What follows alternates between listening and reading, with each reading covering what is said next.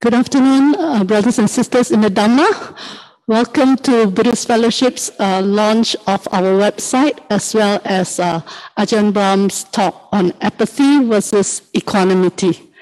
Before we start, let us pay respects to the Triple Gem. Arahang Samma Sambuddho Bhagava Buddhang Bhagavantang Abhivademi. Swakato Bhagavata Dhammo Dhammang Namasami. Supatipano Bhagavato Sāvaka Sangho Sanghang Namami. Thank you. Today we won't do the whole puja as we are short of time. Okay, welcome again to our exciting update for today. Let me remind those who are here to turn off their mobile phones. Thank you so much. And to keep your mask on at all times and safe distancing as well. And welcome to those who are on Facebook. We shall start soon. Let me go to the agenda. Okay, today we're launching not only our donation drive official launch, but also our Dhamma Home website. So at 2:05, we will have update of the new building and fundraising efforts by Brother Pang Hong. And then rough gauge of 2:25, we have update by Brother Tyree on the intro to the new website. And then 2:45, we welcome Ajahn to our room, and Brother Pang Hong will give him a summary of what has been happening. And 2:55, we will invite Ajahn to say a few words, as well as maybe offer a blessing for our success. And at 3 o'clock, we will do a countdown of the official launch of the new website, followed by Ajahns talk. Okay, I will hand over to Brother Pang Hong. Thank you. Of a background to why we are here today. BF has a vision to build a fellowship of strong Dhamma practitioners, and the mission that we have set ourselves is to build our home and to live the Dhamma in everything we do. And so I think this is an important part to keep at the back of our minds as we go through the rest of the slides, and also to look at the fundraising efforts we are looking to do. So in service of that, what we look to do for BF, and this has actually been the case for the last 30 years now. So we offer Dhamma education, community service, and fellowship. So as you all know, these are things that you can look forward to experiencing when you come to a talk at BF on the Sundays or other days of the week. And we have a lot of other activities. So I'll just do a quick cap of what we, just to show, because unfortunately, we've been living under the COVID environment for about, a year and a half now. So, so it's hard to think back of the pre-COVID days. So this was the situation before, we went through a series of shutdowns. And it's, I think this is something that we are looking to do going forward. As we all know, the Singapore government is essentially, saying that this is an endemic and not a pandemic. And so therefore, we have to go back to life as normal at some stage. And so it's useful to see what is it that we had, BF has offered to members throughout the years. So we have a Sunday Dhamma talks, we have a Dhamma sharings by speakers, Sangha, both Sangha and lay speakers, the Dhammadutta programs for junior youth and youth, retreats, if you remember them. Okay, we organized a lot of them, and I think this is something we're looking forward to coming back. Pilgrimages, talks, and courses. We have subgroups like the PROs, the yellow shirts, if you like, that you see around when you come and visit. These are volunteers who are very dedicated, and they are around to make sure all your needs in BF are met. Indonesian group have their own service in Bahasa, Indonesia. The ECG, this Ehipasiko chanting group, essentially looking at helping out at the wakes to help the bereaved. Bedside support, we tried to start it off, but unfortunately it got curtailed by the COVID situation for obvious points. Community service, we were very active with both Giha, Geylang East Home for the Aged, Renshi, the Prison Mission, Interfaith, IRCC. At the same time, we understand that in addition to the mind, we also have to take care of your body. So the health and wellness activities, Yin Yoga, Tai Chi, Happy Workout, are very, very popular on the days. And of course, the home affairs, right? Why we come by to BF on Sunday, potluck lunch, and we were going to Grow Green initiative as well, Gotong Royong, where we help each other out. So I spent a bit of time on this just to set the stage so that, these are the things that we're looking to do once we have the new place that we're talking about. So this is very useful to think about. And the reason for this is also because a bit of a history, and you will get a bit more perspective later. We have been moving around quite a fair bit. BF has started Taipei, went to Taipei, rather, and then went to the Burmese Buddhist Temple, Pekchuan Building, and so on and so forth, Geylang, Itan, Persian, and then with yours. So as you can see, these are just the various places we've been to. And I think whilst we're very happy here at yours, I think we looked at it's about time that we are looking on to get a building, and also because the cost of renting has gone up. I think we have mentioned that at the last AGM, that one of the drivers also we have to consider that, and knowing the situation, it will continue to go up. And of course, the idea of the cost of renting is that the rental cannot be used to build up an asset. Whereas if you have our own place, the amount that we save in rental can go towards paying our expenses. But at the same time, you then end up with an asset at the end of the day. And that is actually a very important consideration for us to think about for the future of BF in terms of continuing with our activities as I described earlier. And these are just some quick pictures of what we had. As you can see, we were very active, a lot of involvement by members and the families and friends through the years. Of course, you all recognize Ajahn Brahm is here, and that was when we have our Buddha Rupa that you see behind me. And of course, we moved all the way to yours, and this was the first Sunday, as you can see, full house, right? And we were sitting a lot closer together back then. Okay, so we hope to have that at some stage, right? So, but within reason, of course. So now, what I'd like to do is play a very short video, a couple of minutes, but the idea is to give you a broad picture of what it is. So hopefully that gives you a bit more figure. So let me do that now.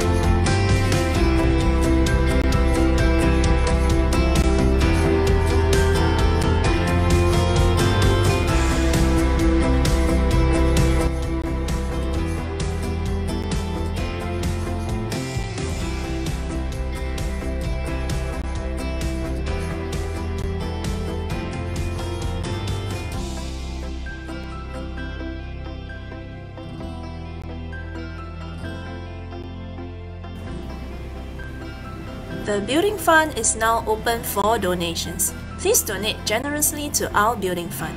We aim to provide Dhamma activities for you for the betterment of future generations and the continuity of the Buddha Sasana so that more minds can find bliss, joy, and happiness.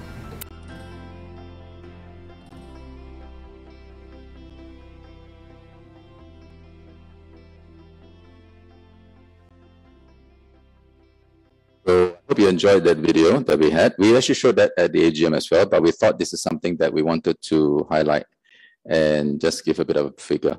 And now we'll go down to give a bit of an update on what has happened since the AGM approval that was given in May this year. So much progress was made since that time. And I think it's important to note that we found out about the potential building that we were interested in only a month or so before the AGM. So we were really getting things in place to start looking at it.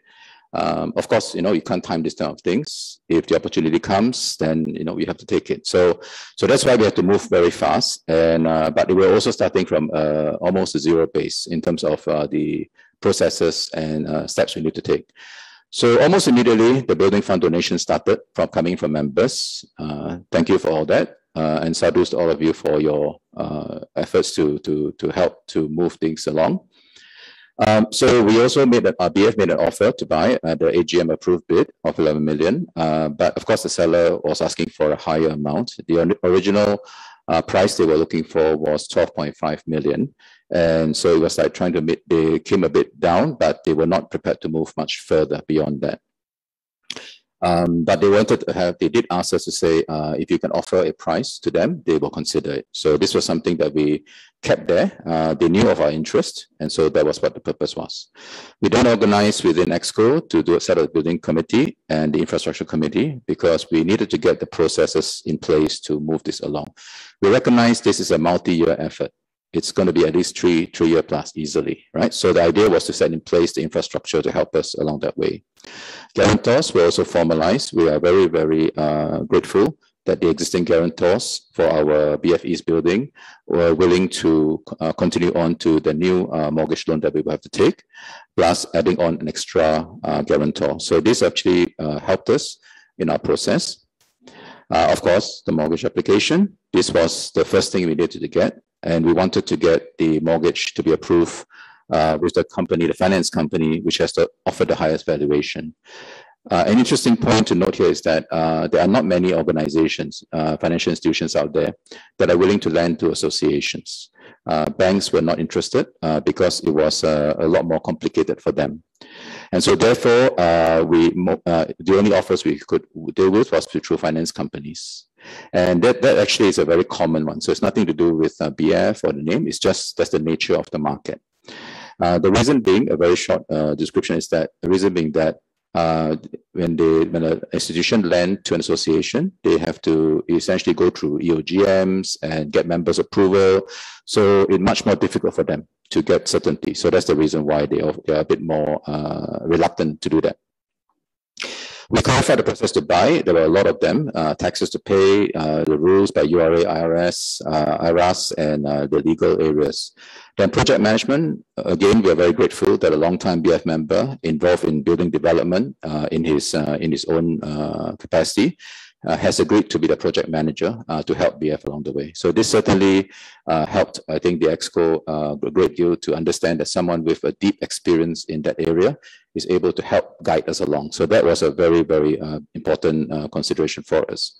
Then, of course, we set up a dedicated website, which you will see later on today. So the purpose of today is to essentially roll out this website. It's a dedicated website and payment infrastructure because that is important to support this long-term donation drive that we're looking at. Now, so we managed to get all this done, but I am afraid I have a bit of a bad news to share with members. The property that we were initially looking at, the Sims Avenue property, was recently sold, literally about maybe a couple of weeks back. And it was sold for 11.8 million. Now, BF, as you know, our AGM approved a bid of 11 million. So we could not raise the bid, partly because we were still waiting for the mortgage approval due to the delay in terms of, and a lot more processes we have to go through as a society and association, right? At the same time, we also require EOGM approval, but that is actually not an issue because from very beginning, we had informed the seller that we would require a EOGM approval. So anything we offer will have to be conditional upon the EOGM approval. So hence that was less of an issue, but the main problem was the mortgage, because without that, we don't have enough funds in the bank. And at the same time, our official, fundraising activities, whilst it actually garnered quite a bit of funds, at the same time, we have received pledges to date of about $1 million. So therefore, it's still not enough because we are talking about having to meet the payment within 3 months. So it's actually quite a big step. And so because of that, we have started to look for alternative sites already. And if you recall, for those who attended AGM, this was the option 2 that was put up and members had approved. So we were looking for alternative sites. So therefore, the next step is a bit of a, as they say, a chicken or an egg situation. We are thinking that the Exco decided that we will need to raise the funds to enable the Exco to move faster on alternate locations. So with this, plus because the mortgage itself will again have to be renegotiated with any new property we have, because the financial institution, will only lend based on the property at hand. Okay, and so therefore, it is good that if we are able to have a little bit of a funds in place under our building fund, to then be able to move a bit faster. So continue with the launch today of the donation drive for our new BF Dhamma home. So fundraising efforts will continue is our announcement to the BF community here. So I think at this stage, we will also, the Exco, on behalf of the Exco, I think we would really like to ask members to say that, we are really doing this for members and for community as well. And at the same time, that's the next generation to think about, because the additional space that we hope to add will be very helpful to broaden our efforts. Our current, for example, our current junior and junior youth group is essentially bursting at the seams. The teachers have mentioned that, we have more, we really can't, cope with the type of space that we're having here. So certainly that is a very good problem to have, in the sense of we have a high demand. So now we have to think of how to supply that. And ultimately, we are doing this for the Buddha, Dhamma, Sangha. So essentially, the point of going through this is really to help build the stage for the next generation as well. So moving on, I will quickly run through the next few slides to identify things that we have put in place. So this actually is a very broad process that we're going through. So we have to do fundraising, we have to look at the website, payment platform, and finally, the effort put in by all our volunteers and donors. So the fundraising types varies. We have donors and sponsorships. We have the channels that we reach out to. Peer-to-peer, we hope that you will talk to your friends, talk to your relatives, and explain the importance of this to them, and for the Buddhist community, as well as for yourselves or for fellowship, organizing retreats and activities, interactive fundraising, so that we have many ideas that come in from members to say, may I do this to raise funds for BF? So our answer to them is, could you please come and if you like, arrange with the office and Exco, and we will, so that we can coordinate. But we would also appreciate if you have, go ahead and do the activity, and then with the funds collected, you can make that collection to BF in terms of the activity that was raised. But that will make it a lot easier for the volunteers as well, for other volunteers. So thank you very much for your efforts on that. But if you could arrange for your own activities, feel free to do that, and then and you can donate to BF. I think that would be very, very helpful. Thank you. Then, of course, we want to do the Celebrate fundraising, which I will go through a little bit after this, and which is what the website is supporting, which Brother Taiwi will go through in more detail later on.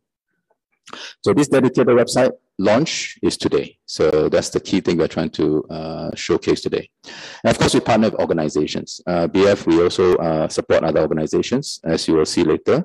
And at the same time, we also look at foundations to see whether they can help us. So this is the very quick snapshot of the Celebrate options. So this would be what was put into the website. So essentially, we have many opportunities. We start from a big, which we just put as a notional price of $100. But as Brother will explain later, we even have an option where it is there's no minimum sum. You can donate anything you like as a normal cash donation. So this is just another way of changing that. And of course, we look at the website donation platform. We hope the website will be inspiring to yourselves and your friends when you ask them to go there. Easy to use. We hope that this will actually help you to see the navigation is quite easy. It serves overseas donors as well. If they are for our supporters overseas, they can actually go through credit card and things like that.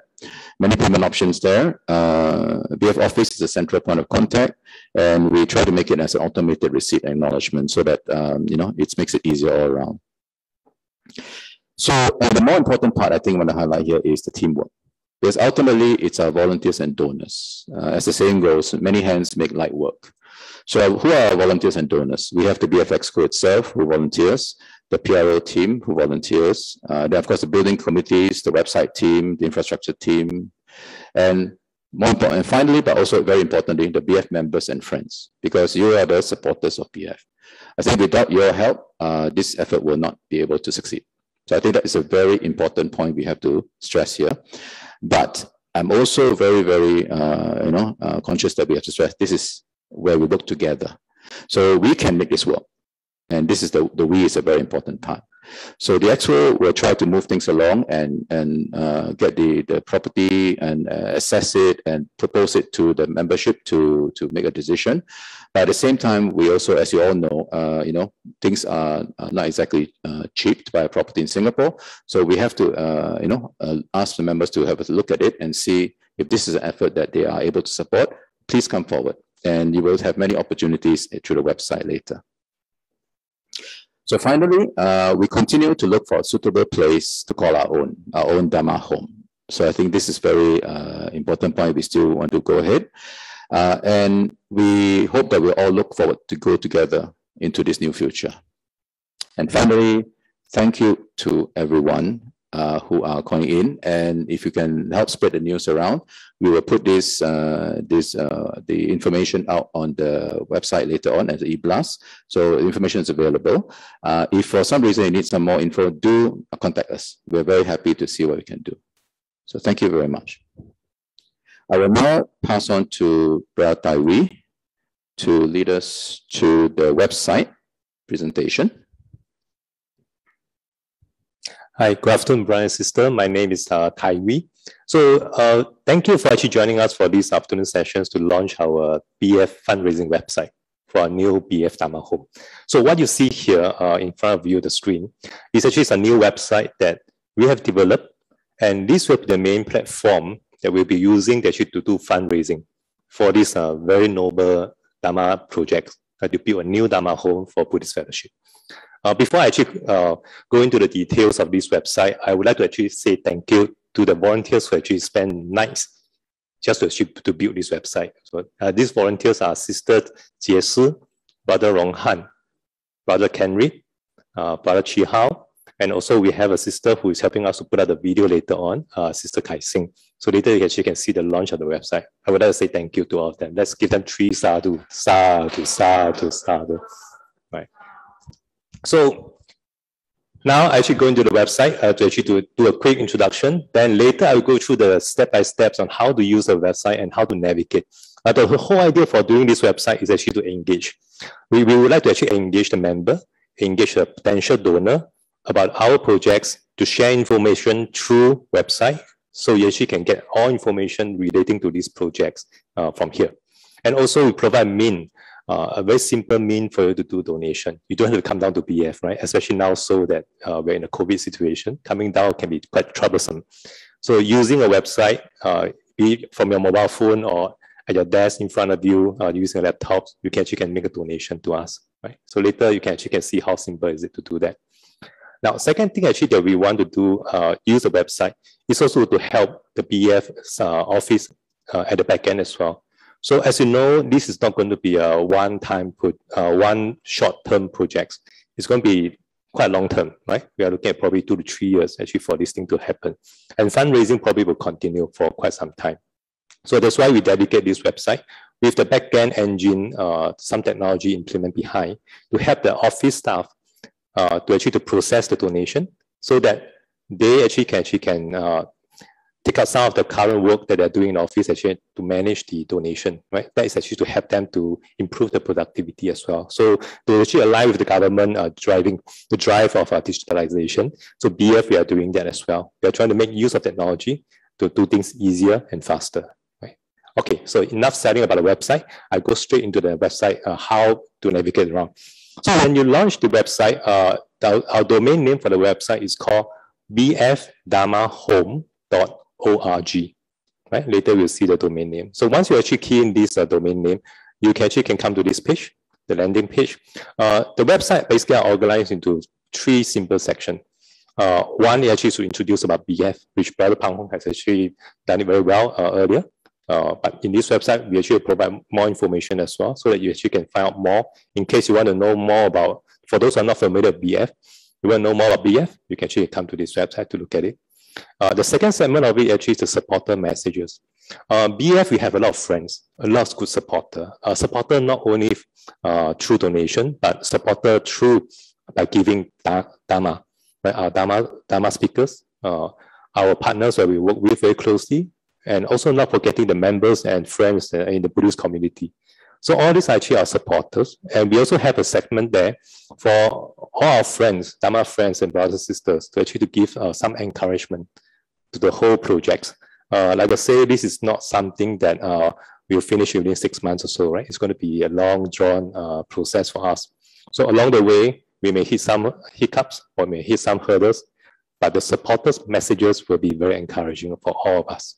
So that's why this supporter message is very important. Later, I'll go through the details on that.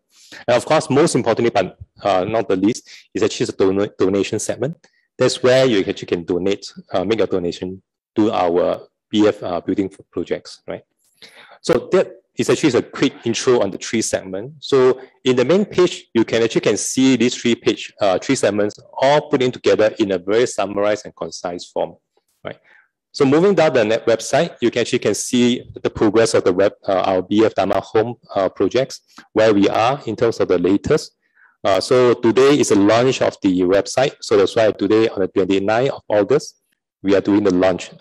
Later, we'll update the status where Brother Pang Hong has provided in terms of the potential site that we want to actually purchase, right? So that will be updated after today's presentation. We'll show a quick intro about the BF. Later, I'll click more that will show you that over here, these are some history on BF, which you can actually find out more. And also some of the organizations that we have been working together to help the propagation of the Dharma. So Brother Pang Hong also mentioned earlier that for BF, one of the things that we do is not just actually to take care of the members' propagation of the Dharma through the BF, but we also help other organizations as well. Especially those other organizations that they don't have enough space to conduct that event, like holding a retreat, holding a talk. We do actually contribute in that sense, right? So these are some of the organizations that we have been working with them to actually help in the propagation of Dharma. Not all, there are some more that we did not show here.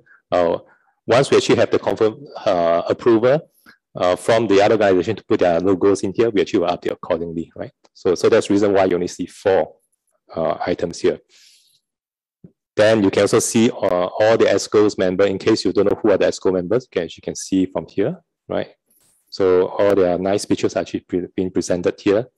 And most importantly, our patron and advisor, right? So we do have Ajahn Brahm and Venerable Vatasana. Actually, they are our spiritual patron. And we also have Sister Silver Bay as a Dharma advisor as well, right? So that is actually very much about Buddhist fellowship.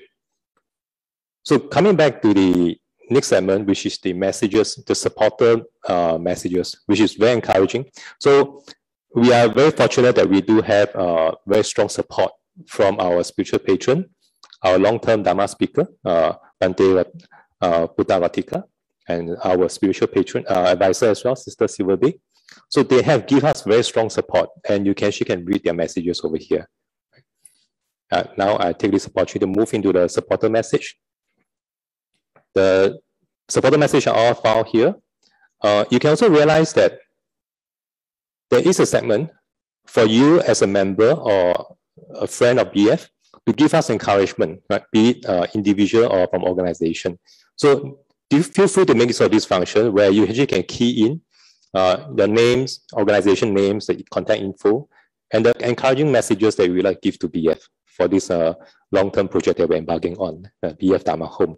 So once you actually receive this message, we actually will process internally and we'll post it after we have processed. So do give us some time because this is actually a public website. So we need to have a time that to review all the comments before we can post it. So it will not be real time, right? Just to make sure that there's no offensive word or some mischievous behavior that the people actually will try to. So actually more to protect the BF and members in this case, right? So that is actually how we actually can do the supporting message.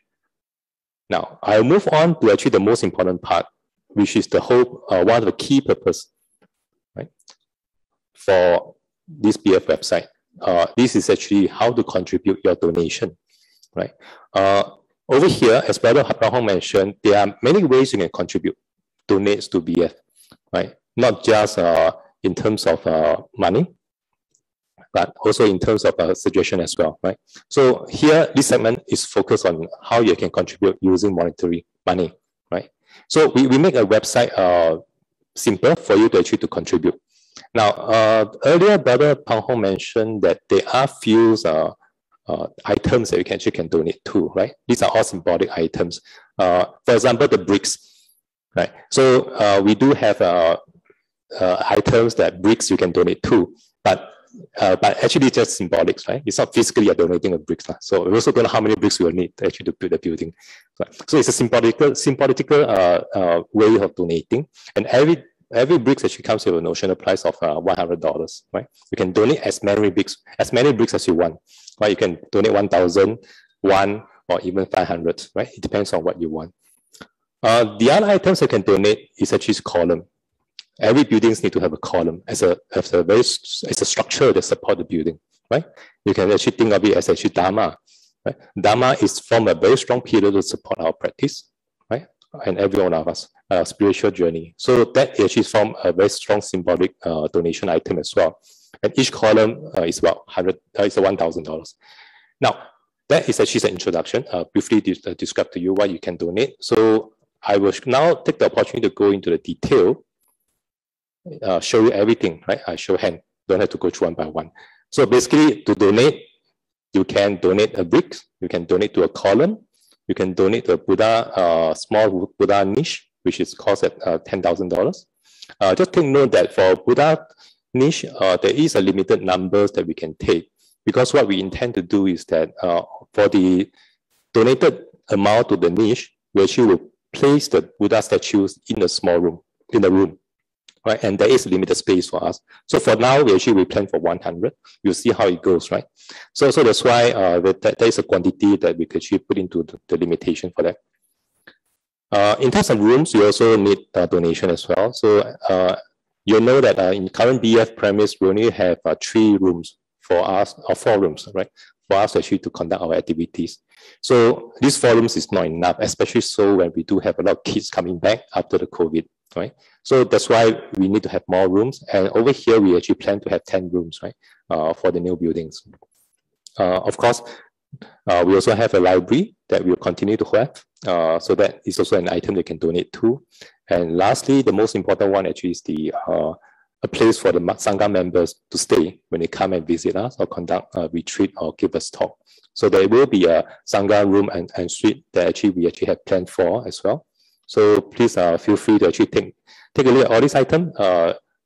Let us know which items you actually prefer to donate. And in case you are interested to donate, say for example to a library, just click on the button on Donate Library and fill in the details, right? So this is the details you can fill in, and the payment, as we mentioned earlier, is going to be seamless. So there are actually a few ways that you can donate payment. One is actually through credit card, QR code, which is very common in Singapore now. So if you have a QR code registered with your mobile phone, use that means actually to do your payment for the donation. That would be the most convenient way. And of course, we also accept bank transfer and check as well, right? So pay now, which is your QR code, right? Yeah. So that is actually how we will accept. Maybe if I could just take one quick minute to actually to show you how it looks like.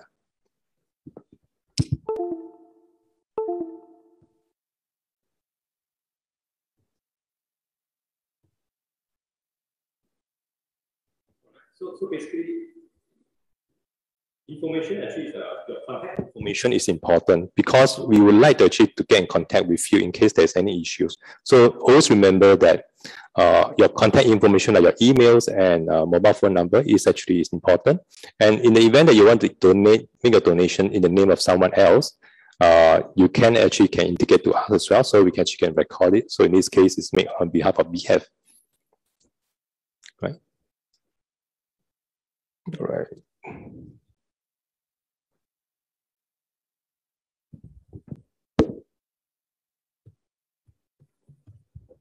Okay, just a quick.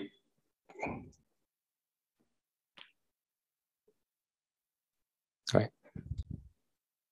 So this is the payment screen. Your details is actually same as what you had key in just now. So in terms of payment method, you can either choose a credit card if you prefer to do so, or the manual payment, right? Manual payment is a place where you can use Pay Now, bank transfer, and check payment, right? So over here, do take note that because if you're using a manual payment, the next screen that you will see after you click on Pay Now, the messages actually is really meant for credit card payment. So you can just ignore the messages for the next message. For example, the payment is being processed, right? So if you have not make payment through Pay Now, when you come to this page, doesn't mean that you don't have to pay, right? You still have to continue to make the actual payment after this page. That's where you will see the QR code for your Pay Now, and use that QR code to scan and make the payment, right? So that is actually one thing that you need to take note when you make a payment through QR code, right? Now that is actually a simple introduction how you actually can make donation. Of course, we also mentioned that any amount is actually is welcome for this donation. You don't have to fix to donating an items. There are people who just want to donate money. So if you want just to donate money, feel free to make use of this function, donate cash. Any amount is welcome, right? So don't worry about the amount here. If you find that you want to donate amount that is actually not listed here, $50 or even 1,000, that you want to donate 888, you can do so as well. Just key in 888 and submit the payment through there, right?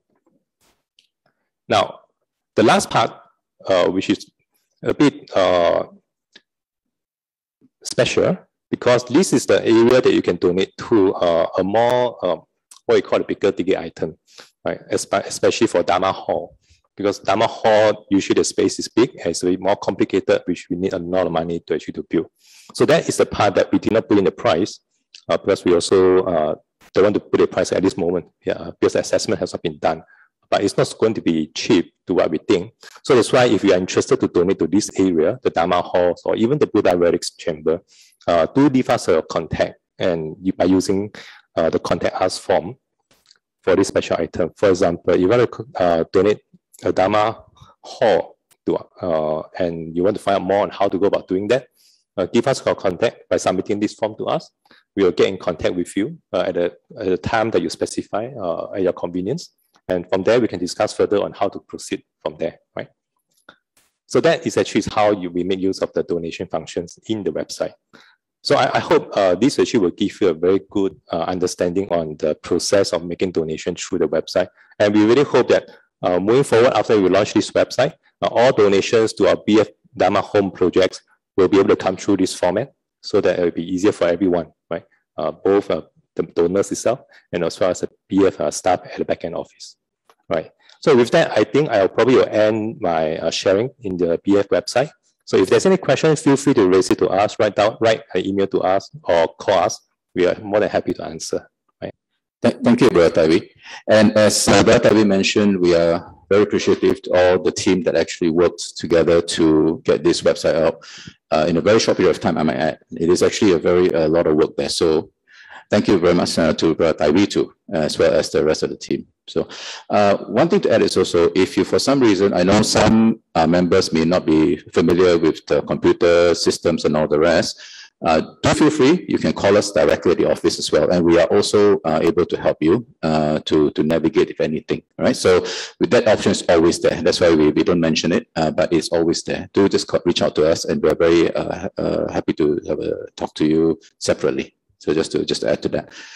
So I will now pass on to Sis Eiling to bring us to the next one. Meantime, let me thank Brother Tyree for leading the web team, as well as all those who are involved in the team, including Sister Hui Kim, who wrote a lot of those descriptions, and the office team for checking, as well as Brother Bang Hong for leading the EXCO team. Okay, now let us welcome Ajahn. Yay! Ajahn, how are you? Hi. Hi, Ajahn. Good to see you. Nice to see you. I'm wearing my beanie because it's cold in Australia. Cold in Perth. Okay, yeah. Let's pay our respects by giving Ajahn 3 bows.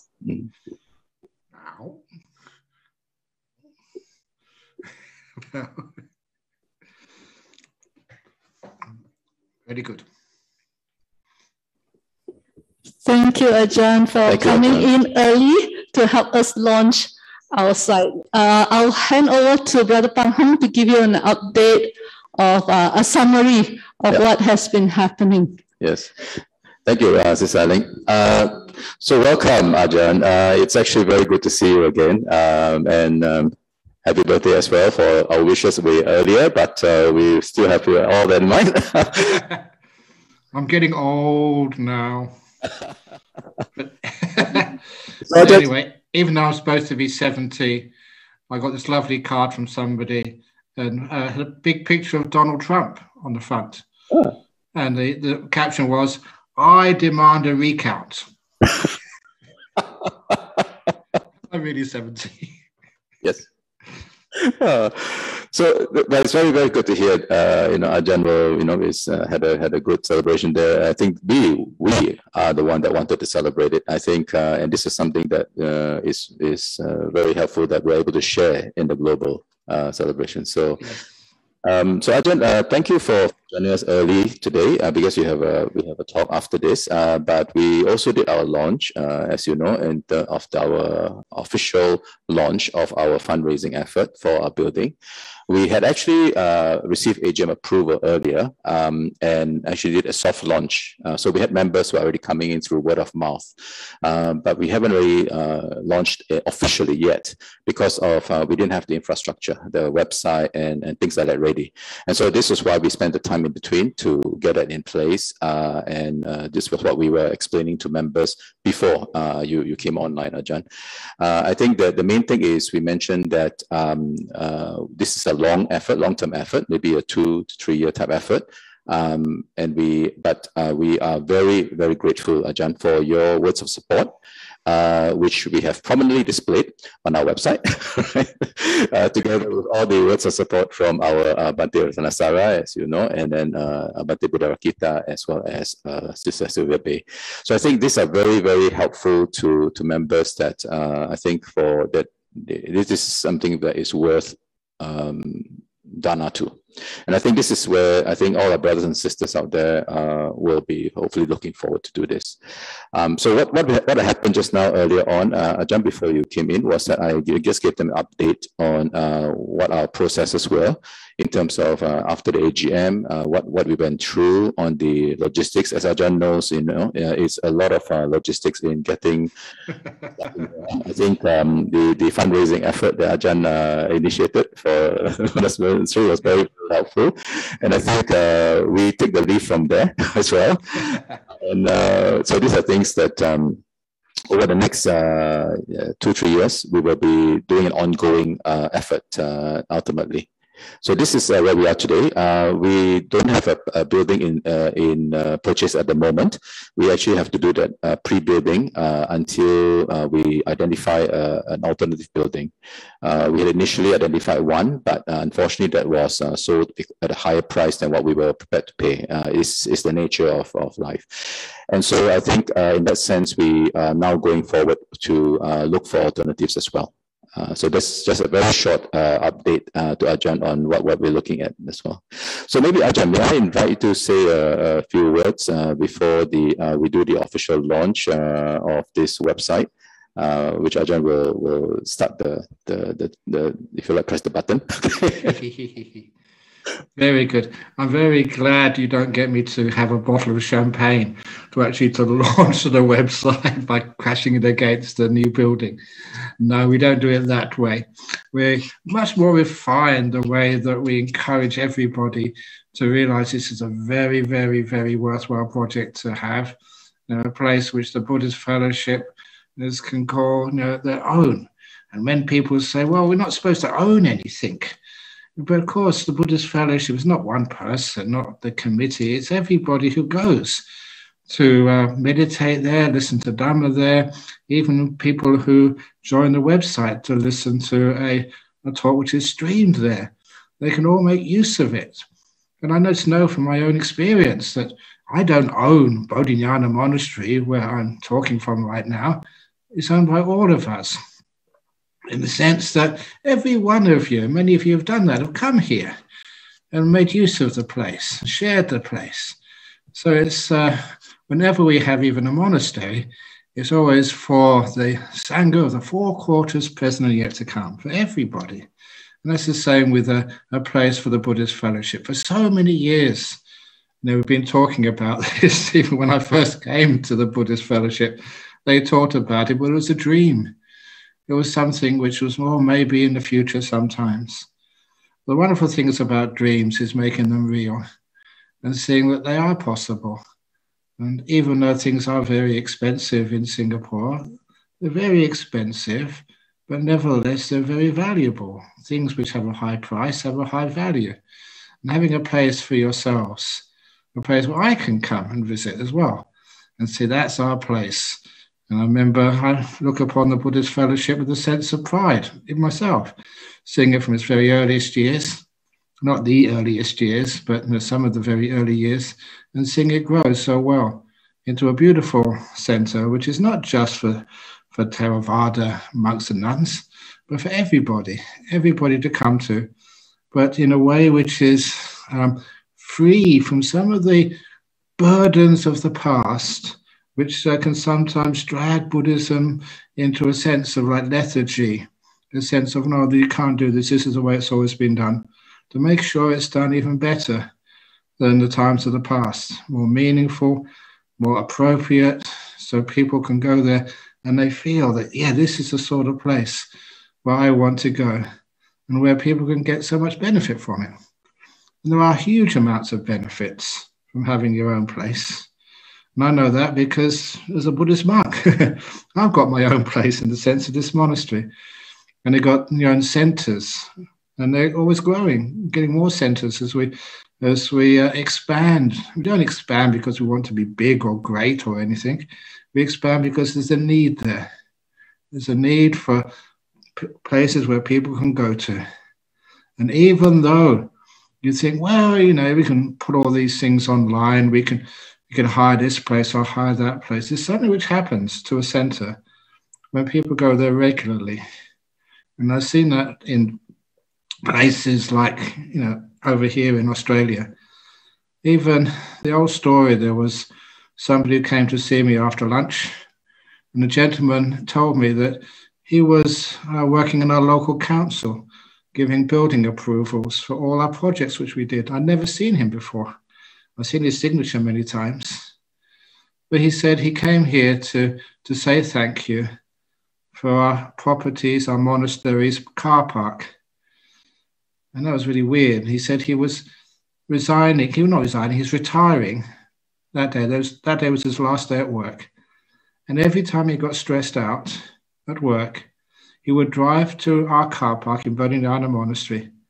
He would sit in his car, and just the peace, the comfort, the softness of the monastery grounds was enough for him to get rid of his stress, and after 15 or 20 minutes to drive back to work, feeling like refreshed. And he wasn't a Buddhist. He was just an ordinary Aussie worker, Australian worker. But he found just having a place where people come to, their place, where, you know, it's going to be there for years, decades, a long time. It builds up the energy of peace, the energy of acceptance, safety, kindness. And when you go to places like that, you can feel that energy. It's something real. And other people feel it. And that's because it's yours. You build it that way. You construct it. And you reinforce it. And after a while, it becomes such an easy place to meditate. An easy place to find peace. An easy place to find meaning. Even though the words aren't there, it's a quiet place. Still the feeling, what the words are pointing to, is what grows in your own place. And so after a while, the Buddhist Fellowship's center over the years will become an amazing place. A place where many people can find peace, can find answers to the problems of their life, and find safety and comfort. And that's a huge thing to offer to people in Singapore. It's nice to be able to come to Perth or go over to other countries, but we can't sometimes, whether it's because of COVID or because of finances. Having your own place is a wonderful dream. And the point is to dream good dreams, high dreams, and make those dreams a reality. And then you become part of it. And sometimes, okay, I'm 70, I'm getting old. But no, sorry, that's wrong. I'm not getting old. I'm already old. But then you look at all the things which, you know, you have been a part of over all these years. And that gives you so much joy. It's a life which is already, you know, pretty well lived. I haven't got any plans to go anywhere yet. But 70 is still reasonably young in Buddhism, as monasticism. But nevertheless, I want to see a beautiful place in Singapore for the Buddhist Fellowship. Their place, not rented, not shared. You deserve your own place. And to build up just the energies, the legacies, the dreams and the hopes and the histories of peace, wisdom and kindness for all beings in Singapore or who visit. It's a dream whose time has come to start. And I say 2 years, well, that's very fast, 2 years, but even 3 or 4 years, it'd be wonderful to be able to come on the aircraft and see that place maybe from the sky, and then see it real on the ground. And each one of you are part of that. I can do my bit, but each one of you have to do your bit. It's something you're proud of. You know, when you eventually pass away, or when your children reflect on what you've done for other beings, you built a Buddhist center, not an ordinary center. Buddhist Fellowship is unique. It's not run by monks or by nuns. It's run by you, people, community. And it's a wonderful thing to have. I don't know how many centers there are like this in Singapore, but I don't think there are any. I'm not sure, I may be wrong. But certainly not a one which is so outgoing, so progressive, and so meaningful as the Buddhist Fellowship in Singapore. It's a project whose time has come. And I encourage each one of you to really help out as much as you can. Small donations, big donations, whatever donations, to see how we can make this work. It costs a lot of money, but remember, the harder it is, the more meritorious it is. So it's wonderful you're actually doing this. So I don't go around thinking about, oh, it's too hard, it's too much, oh, we don't need to do this. No, don't just think about it, just do it. There's something which is powerful in the spiritual path of letting go, of doing something wonderful for others and for yourself as well, for your family, for the people of Singapore. You deserve it. So please make it happen. And I'm looking forward to seeing it in a few years' time. Wow. Thank you, Ajahn. May we request a blessing for our success? Certainly. Jayanto Bodhiyamule Sakayanang Nandiwadano Ewang Toang Vijayo Ho Hijaya Sujaya Mangale Aparajita Palanke Size Patavipokare Abhiseke Sababudana Agapato Pamodati Sunakatang Sumangalang Supabhatang Suhutitang Sukano Sumuhutu Jasuyitang Brahmacharizu Padakinang Kaya Kamang Vacha Kamang Padakinang Mano Kamang Panidite Padakina Nikatwana Labantate Padakine.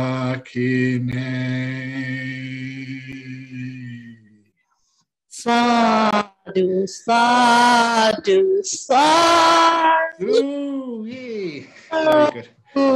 Well, you can't fail after that. Thank you, Ajahn. And Brother Panghong. Ajahn, can you help us count down? Yes, okay. I'll just get some water in my cup. Ajahn? Yes. Yeah. Okay, here we go. Are you ready? No, not ready yet. Okay. When you're ready, let me know. 10, 9, 8, 7, 6, 5, 4, 3, 2, 1. It is launched. Woohoo! So the Buddhist Fellowship Dhamma Home is now launched. The idea is now online. Now we want to turn that online. So in bank. Ajah's view is a bit delayed from our view.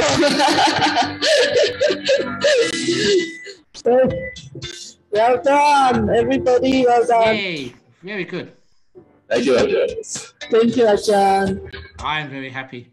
That's a picture of the old place. I remember that very, very well.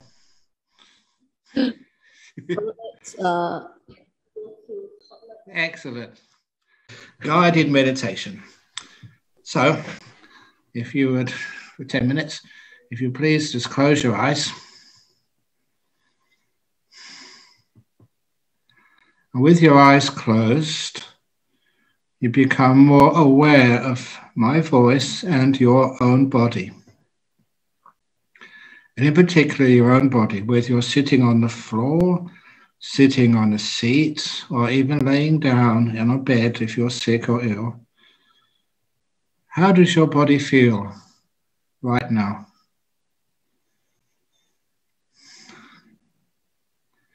You start to become aware of your body and relaxing it. How are your legs right now? Ask your legs as if they were different people from you. Legs, how do you feel? Do you want to be moved, adjusted? And if they do, mine did want to be moved, and I just putting my feet flat on the floor. Bottom, how are you? Do you want to be adjusted? When you ask your body with kindness, it's like you're establishing a mindful connection with that part of your body. When you ask the question, it gives you an answer. You can feel that your bottom may need a little bit of adjustment. You ask your back how it feels, whether it needs to be stretched, needs to be leant back, or what it needs.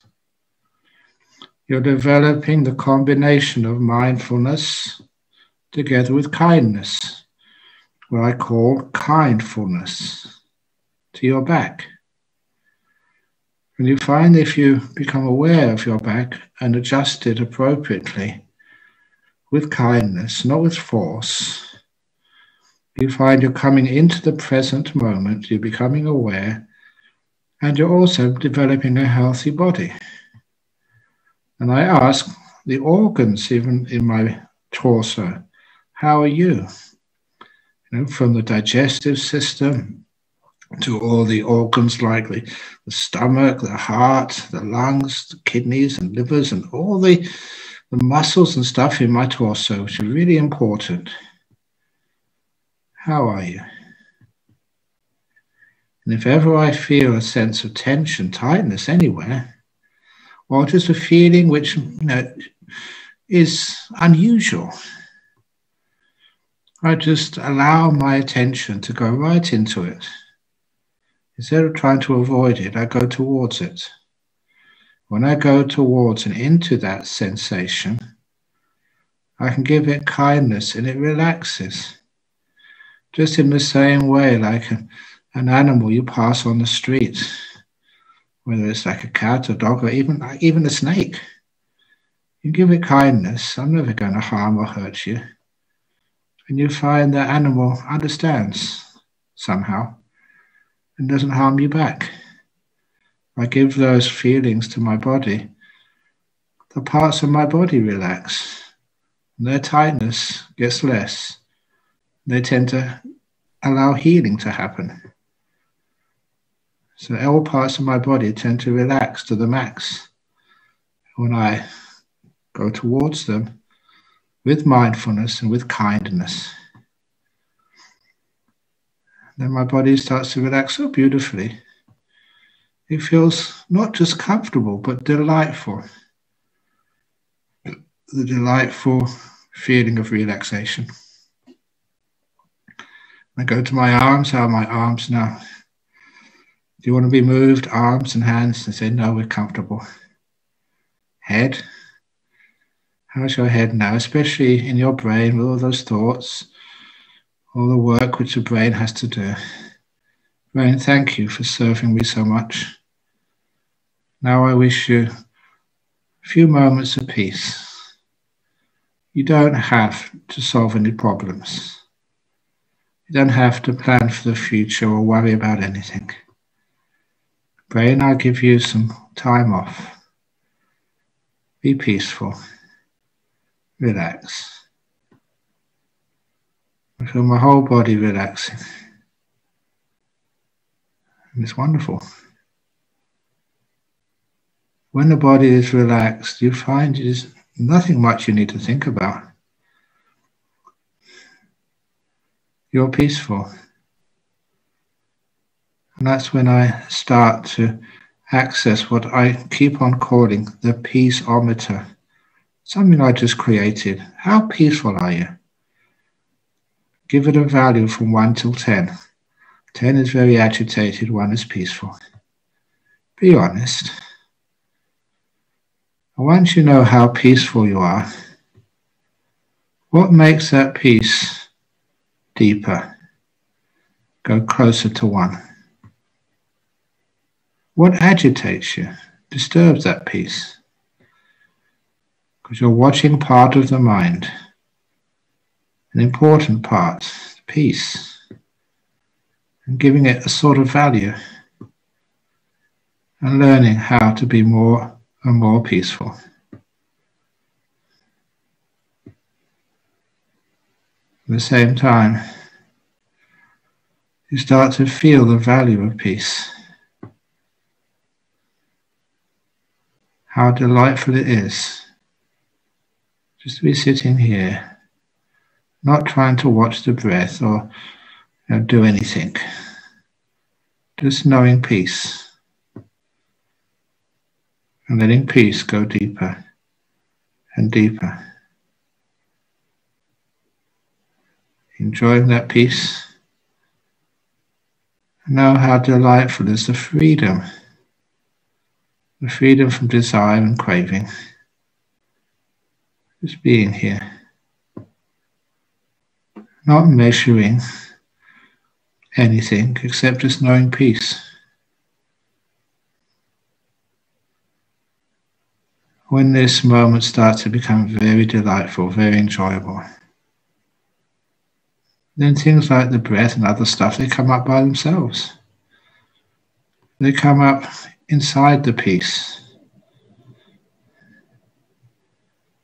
You don't control them, otherwise you destroy that peace.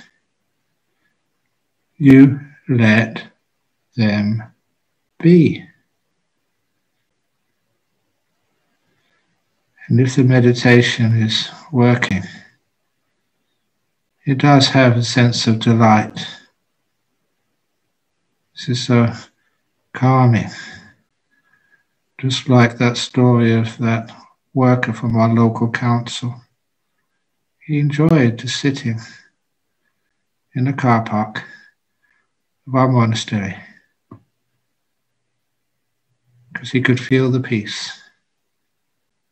Enjoy it. And it healed him from his stress. You have nowhere to go. Nothing to do. Sit down or lay down, whatever you're doing. Enjoy this moment. Peace.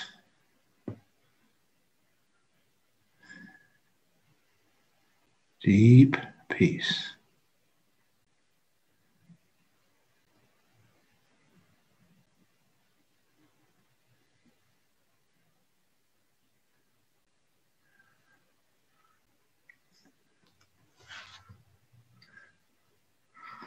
Oh boy.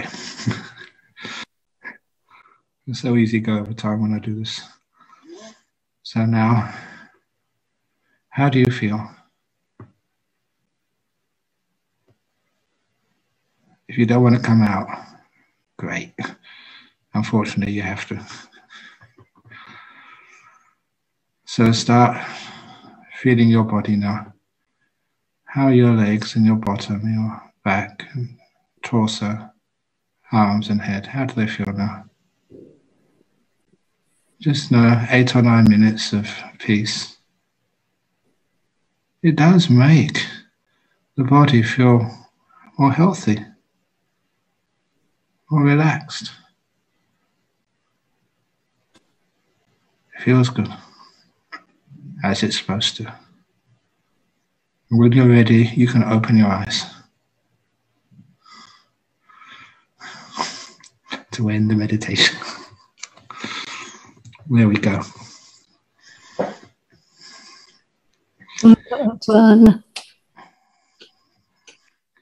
Okay, so for the talk, sometimes the meditation is just weird. Because this is our rains retreat time now, and even though I do many things as well as sit in my hut, you get extra energy of meditation at this time of the year. So what happens? It's weird, but it's wonderful that when I start getting some nice meditation coming up in my cave, which is just around the back of this building, which I'm sitting in now, when I get nice meditation, it just gets so much energy, and it's beautiful energy. And it makes me happy. And sometimes the happiness is a bit over the top from other monks. And I said today to one of the junior monks, I said, I've got to start meditating less because I'm getting too happy. And it's weird, but it's so true. You get so much joy come up from your meditation. And you can share that joy with others. So I'm very happy to be able to share that with the BF in Singapore. BF stands for the best fellowship in Singapore. B for best. But anyway, just this talk is supposed to be on apathy and equanimity. When I told some of the monks I'm going to talk about apathy this afternoon, I added, I'm not sure whether I should talk about it or not. I'm pretty apathetic about apathy. But it's a weird topic to talk about, but I think it's really important. And to start off with, in the style to which you've become accustomed, I do recall that a little article written about it's like sort of politics. I know Singapore love politics. They usually come to the Buddhist fellowship to get away from that. But anyway, there was the election for the Sydney University Student Union. So it's only a small thing, but one of the students there who was standing for election as president of the Sydney Students' Union, of the university, Sydney University Students' Union, he stood on the platform, he actually made his own party, the platform of the Apathy Party. He stood on a political thing of apathy. And so he registered, and at the election, he only got about 3 votes. So, that's never enough to win. But then he sort of made the claim that the majority of the university students who could vote didn't vote. There's only about 40% of people put in a preference in the voting system. So he said 60% of people did not vote. 60% of people were apathetic. Therefore, I claim them as my followers. And with 60%, I guess I've won the election. So the Apathy Party claimed victory because most people in the university didn't care about student union. And interesting way, he didn't actually manage to convince the people who judged whether it was a fair election or not a fair election, but it's true that many people do become apathetic. And they're feeling that that is important. That's what they should do to make a claim. Apathy is sometimes a very strong statement which people make to say, I don't care because it's not so important to me. And this is some of the problems. Many people think that, okay, a religion or Buddhism or meditation, yeah, it might work for some or for monks or something, but not for everybody. I still remember when I was in Thailand, people said, look, many people, they don't go into the temple unless it's some sort of ceremony, because especially if you go there by yourself, say if a woman goes into the temple by herself to do some chanting or something, they say the only reason why people go into temples is because they're having some trouble at home. And they think that if a woman goes into a temple alone, it must be she's having trouble with her husband. And so they think, oh, I better not even go into the temple, because that means that I'll get a bad reputation. It's absolutely like, why do you go into a hospital? To see someone who's sick or because you're sick yourself? So because of that, sometimes people don't realize it's, the making peace, being kind, being gentle, is not just something which is nice to do for your next life. It's even wonderful to do for this life as well. Making peace, being kind, being gentle, relaxing, learn to allow the body to be at peace is something which is powerful. What I'm saying here is that when we do nothing, we sit here and relax, you find that's not apathy. It's not apathy, it's like not caring for your own body, for your health, not caring for the people around you, not caring for your community, not caring for your country, not caring for your world. You may call that apathy, but when we're peaceful and equanimous, that's something much more powerful. And that does work. Sometimes you say, well, how can it work when you're doing nothing? And I know that some of you have seen this before, maybe all of you, but when I give a talk, I do notice that many times the people who listen to the talks, they're getting older, elderly. And when you do get old and elderly, you tend to forget things.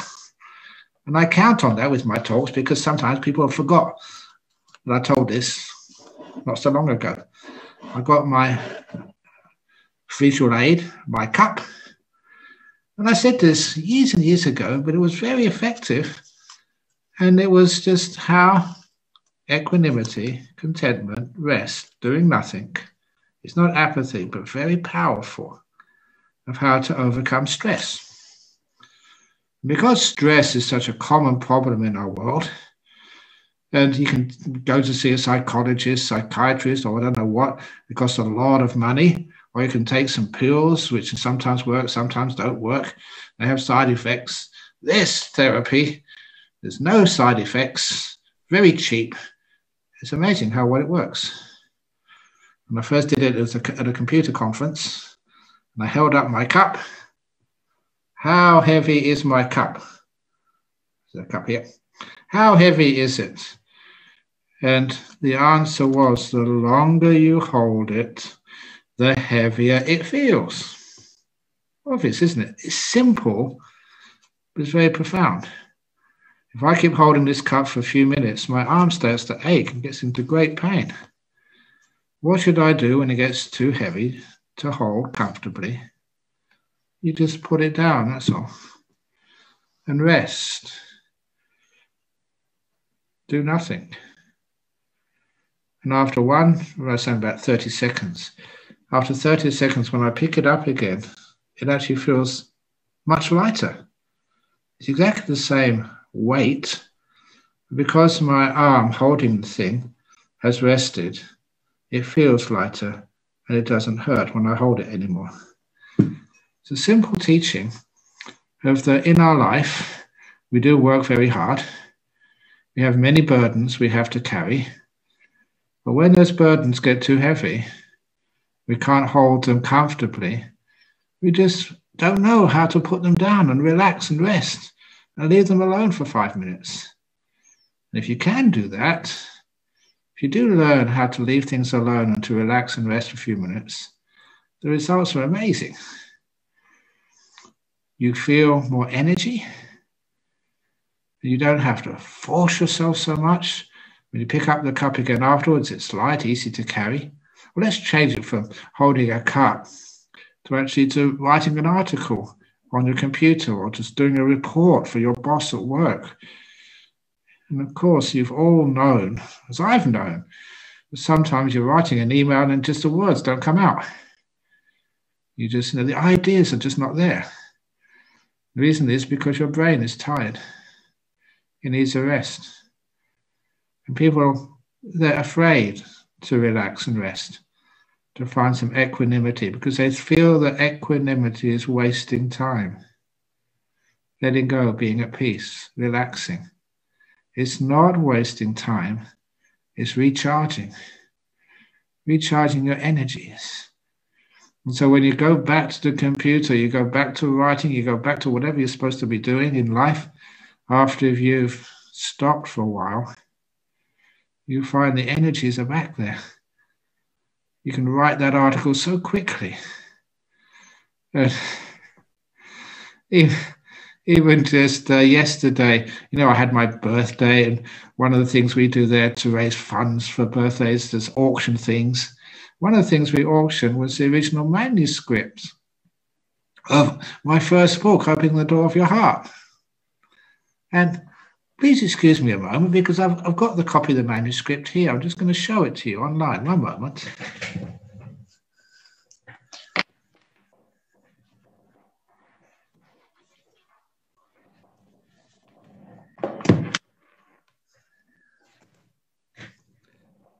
Now, this manuscript,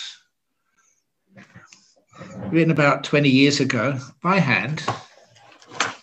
Hopefully you can see it okay. Just open up a page at random. Hope it's clear enough. That is all, that is all handwritten, just not corrected. Just in a meditation retreat, which I was doing for myself, 1 hour every day for 2 weeks.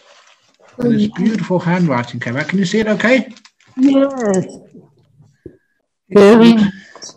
Yeah, so where is it? I'm trying to get it straight for you. I just want to go straight. Oh, here we go. That's better. There's maybe a couple of hundred pages of this, all written, just getting a ballpoint pen, ordinary paper, started writing, and no mistakes. And what I wrote down there is what appeared in the book. No changes. It has come straight out, simply because you're relaxed. You don't force it. And you've had a really good rest of your brain, not sleeping, but meditating. And that handwritten manuscript, well, some parts of it is in our local museum, believe it or not, University of and the West Australian Museum. And some parts of it get auctioned off. It's amazing, because even myself, I look at that, I'm inspired. Learning how to rest, relax, allowing equanimity to recharge you can just make your writing, your own handwriting. This is not sort of a script on a computer. This is actually just written with pen on paper. Perfect. And just no errors. When I see stuff like that, I get inspired. It works. The trouble is, though, that we don't know how to relax. We don't know how to put the cup down. We misunderstand equanimity. We're afraid of it. We think it's apathy. We think it's wasting time. And of course, it's not at all. It's creating time. Which is why, that simile of the cup, I teach it so often, but apparently it's used in Harvard Business School, and there they call it an investment of time. In other words, one sits down there being equanimous, not reacting to the world, just letting it be. And you find that afterwards, the 10, 20, 30 minutes you spend in equanimity, you find you make up that time afterwards with profits, which means you get more work done after your time of being equanimous, resting. It means that the work you do is of higher quality. I just showed you, demonstrated the sort of quality which happens. We know how to relax the mind and how innovation happens. We live in a world where we have to innovate. We don't think that, Ajahn Brahm's a monk, he doesn't need to innovate. I spent my whole life innovating, still keeping the tradition, being able to teach it in a way which makes it easier to understand, more penetrating, more powerful, in a way which reaches more people. That's what I'm supposed to be doing. And of course, this is how it's done. Our problem is, of course, that we don't know how to be equanimous. Instead of saying equanimous, sometimes I call it contentment. That's my preferred translation now for upekkha, just contentment. And how can you be content when you still need to raise funds for a beautiful center for the Buddhist Fellowship? How can you be content when there's so much COVID in our world? How can you be content when there still always seems to be political violence in some countries? How can you have contentment at such times? You have contentment because it's absolutely necessary to find times when you can relax and rest and have a good sleep. Because I was a mathematician at Cambridge before I became a monk, there was one mathematician called Louis Pascal. And some of the things which some of these mathematicians say, they're European, they're not Buddhist, but this could have been said by a great teacher of meditation. And this was in sometime in 1600 and something, so almost 400 years ago. And he said that all the problems of humankind come from not knowing how to sit still. Not having to let go and have a rest, for goodness sake. And of course, you know from your own personal experience what it's like. There's so many things to do, so many problems, really big problems. How can I solve these problems? Sit down and do nothing. Be equanimous. It's not being apathetic, because equanimity is dynamic. Things happen when you're equanimous. You recharge. You give your mind the opportunity to see different ways of doing things, to have great insights, see things differently. And get some of those things you see differently are great opportunities to actually to take our culture further and deeper. And it works. I can put you've all come and see the results of my sitting still and doing nothing. And you invite me to come give talks all over the place.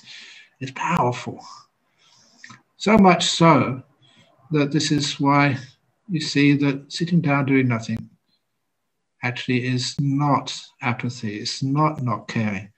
It's one of the kindest and most powerful things you can do for yourself and others. Just think about it. Contemplate it. Just when you go home from work some days, are you happy? How do you relate, to your family, your kids, your partner, your parents? Sometimes you're so tired, so stressed out. You don't sort of have time to actually just to care for people, it seems. I'll do that later. Oh, yeah, well. And one of the reasons is because you go home stressed. Now, what would happen if, when you felt the stress building up at work, you take 5 or 10 minutes out? And people say, well, some organizations, they do have meditation rooms. Actually, in all organizations, they have meditation rooms. And sometimes you just call them by different names. In most organizations, they call them rest rooms. What does it mean, rest rooms? It means where you take a rest. That's what it's called. So you go there and sit down when you're constipated, mentally.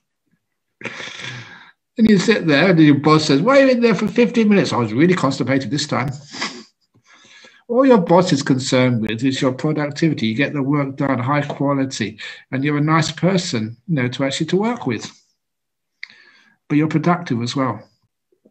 And you find you're more productive, are happier, more joyful when you take that break when you need it. Your brain can't work properly when it's really exhausted.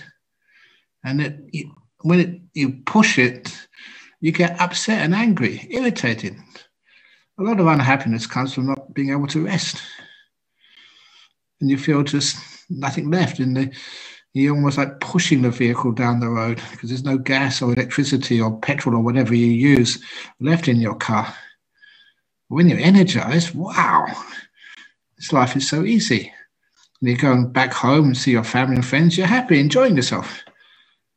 Wouldn't that be a nicer family life after going to work? So these things are actually powerful. But in order to have that equanimity, that contentment, you don't need things to be perfect to have contentment. That's another big difficulty. And a good example of that is we're always improving Bodhinyana Monastery or Jhana Grove Retreat Center, just where I hang out. All these years that we've been building places, people ask you, when's your monastery going to be finished? It's never finished. When is the Buddhist Fellowship Singapore going to finish their own property? 2 years, 3 years, 4 years. Well, that sort of maybe. But in reality, it will never be finished. It will look finished to many people, but there's always more can be done to improve it. So how can you ever get any rest? And this is this wonderful story which I heard when I was a young monk from this monk in Thailand, Buddhadasa Bhikkhu. Very sort of unique monk. And he was the one who was building his hall during the Rains Retreat. This is the Rains Retreat now.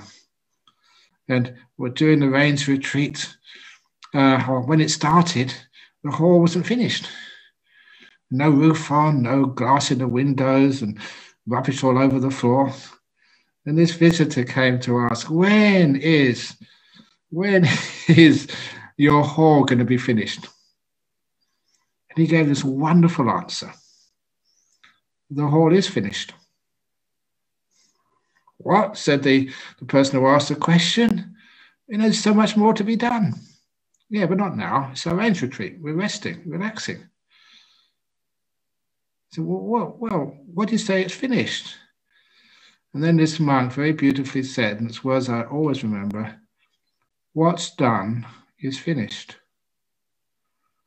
And then he went off to meditate. In your life, when is your work finished? What's done is finished. So you appreciate not what's there to be done, not what you have to do tomorrow morning, what you've done today. You appreciate that gives you so much joy and satisfaction. You realize, yes, I can relax. I've done a lot of work today, I've done good things. Marvelous, well done. You don't always look at what's left to be done. Same with the Buddhist fellowship. My goodness, you've done a huge amount of great work over the last 20 years or 22 or 3 years when I've known you. Amazing. Yeah, of course, there's lots more to be done. A new center for yourself. It's wonderful. But don't worry about it all night. Otherwise, that you'll lose a lot of sleep and you wonder, what's the Buddhist fellowship there for? Just to give you more stress? No, it's there to heal that stress. A way of building where you don't building or constructing or raising funds 24/7. Today, how much funds you've raised, wonderful. Tomorrow, raise some more, but not all the time.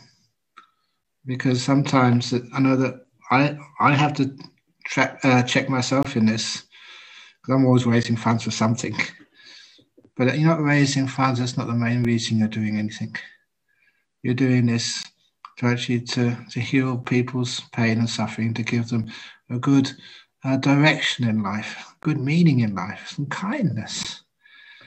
It's the process is always more important than goals. It's how we get there rather than reaching that goal. Because that goal is never reached in the sense of worldly achievements. It's reached inside in the understanding of how life works and how if you really want to have beautiful centers, you do it well from inside. The beautiful centers reflect the beautiful people who made it, contributed, made it happen. It's a reflection of them. So you don't have gaudy centers. You have centers which are practical, where people can find out that the way to actually construct a community, the community is the most important part of that. I often notice, because I was brought up in a Western system, the churches are the halls where the Christians gather. But that's actually not the original meaning of the word church. The original meaning of the word church was the congregation, the people. That was the original meaning of the word church, a group of people doing their religious worship. Only later on, it started to mean the buildings, not the people inside of them. And after a while, just the buildings became so ornate, so big, there's no people inside. I used to go to some of those beautiful churches, and inside, no one was there. I said, where's the church? It's the stone and the roof and everything. I said, that's not the church. The church is the people. Which is one of the reasons why when you're building a new center, always remember the people who are going to be inside that. They're the most important. Which means that, when you've worked enough today, put it down, rest, and pick it up tomorrow morning. It's a long journey, but you get there in the end. They're even building Bodhinyana Monastery here. 38 years I've been here. I figured out the other day. And when the first range retreat, we had hardly anything. And I slept in, from my hut for the range retreat was half a water tank. We cut it in half, that was the roof, and put some old railway sleepers underneath that, we found an old door, and that was it. That's where I slept for the first rains retreat. Really simple. But now I'm in a nice hut in a beautiful cave. So I've gone up in the world. Some say the other. You're living in a cave, my goodness. But little by little, we build, we develop, make it better, but always remember where we started. Remember where we started. We understand that this is a beautiful thing we're doing. But it's the way we do it is the most important. That's the most beautiful. So little by little, and it's incredible. I mean, Pong Hong, you were saying that you had a little place you were thinking of getting, but somebody else bought it. That means it wasn't meant to be. And I've got a lot of faith in this system like of heavenly beings. You're seeking a place for the Buddhist fellowship. Do some chanting. You know how to chant. And ask the heavenly beings in Singapore to assist you. I think that Ajahn Brahm's gone crazy in his old age. It's just, I always do this. And when it's the right place, you know it. Everything falls into place. Bodhinyana Monastery, we wanted to get another place at first. And similarly, we all decided we were going to get it, and then somebody bought it before we even put an offer in. We lost that place because that wasn't the right place. This, here in Serpentine, this was the right place. You felt it when you get there. For our Dhammasara Nuns Monastery, a crazy place. No way could we afford it. We bought it anyway. We find out it's just so heavenly beings were there for us. So often this happens. And so it should also happen in Singapore. You keep looking. When the right place comes, you'll know it. But do the chanting first of all. Make sure that, that some heavenly beings are on your side. And then it comes. And you get it, and it's inspiring. So it is. How we actually do that. Some peace, equanimity, some rest. Build up your powers. It's not just bought with money. It's bought with much more than that. Some of the stuff which if I had a financial advisor, he would just sack me by now. Some of the stuff which I've committed to, people, you can't do that. How are you going to pay for it? How are you going to raise money for it? Always do. Always manage to find it somehow. In some really weird ways. I often tell people for even Dhammasara Monastery, the Aunt Bhikkhuni's monastery. Just crazy. No way we could afford something like that. But then just this fellow came. He wanted to see me. And he was an Aussie man. And he said he was a Buddhist. I'd never seen him before in his life. And he said that his wife had just given birth to their first son in their family. So their first daughter in their family. Just given birth to a daughter. He was a Buddhist. And he said, the chances that my daughter wants to become a Buddhist nun is pretty low. But I want her to have the choice. If she wants to be, I want there to be a Buddhist monastery for nuns close by for her. I hear you're building one. So we're not really building it yet. We haven't bought it yet. He said, well, I want to help you buy the land. And he gave me one of the biggest checks I've ever received in my life, 250,000 Australian dollars. And the check just like that. Never seen it before. I must admit, I was shaking a little bit because I was excited. And it's things like that, which is how these things happen. So the inspiration which equanimity starts to provide. Equanimity is where you find peace and energy and this incredible stuff which happens in life. So little by little, we develop more equanimity. And of course, sometimes things don't work out the way you want it to. You don't get your preferred property at first. It's always because it's not meant to be. It wasn't supposed to happen. I've got a lot of trust and faith that good people, good things happen to them. It's called the law of karma. So little by little, you work hard, you put the word out, you raise funds. It's never enough. Never enough. It doesn't matter. You make it enough. Little by little, people get inspired. And that inspiration is sometimes what matters. So many times that, when people are trying to achieve things, achieve the impossible, when people have got addictions, and then they get through those addictions. Well, please excuse me again, but I got this wonderful card this morning about a person overcoming addiction. Please excuse me, I'm just going to read it to you. It's just in my drawer here. Yes, is it? This was from a lady in Queensland. I won't say her name. But anyway, dear Ajahn Brahm, I like to still card she sent out of gratitude.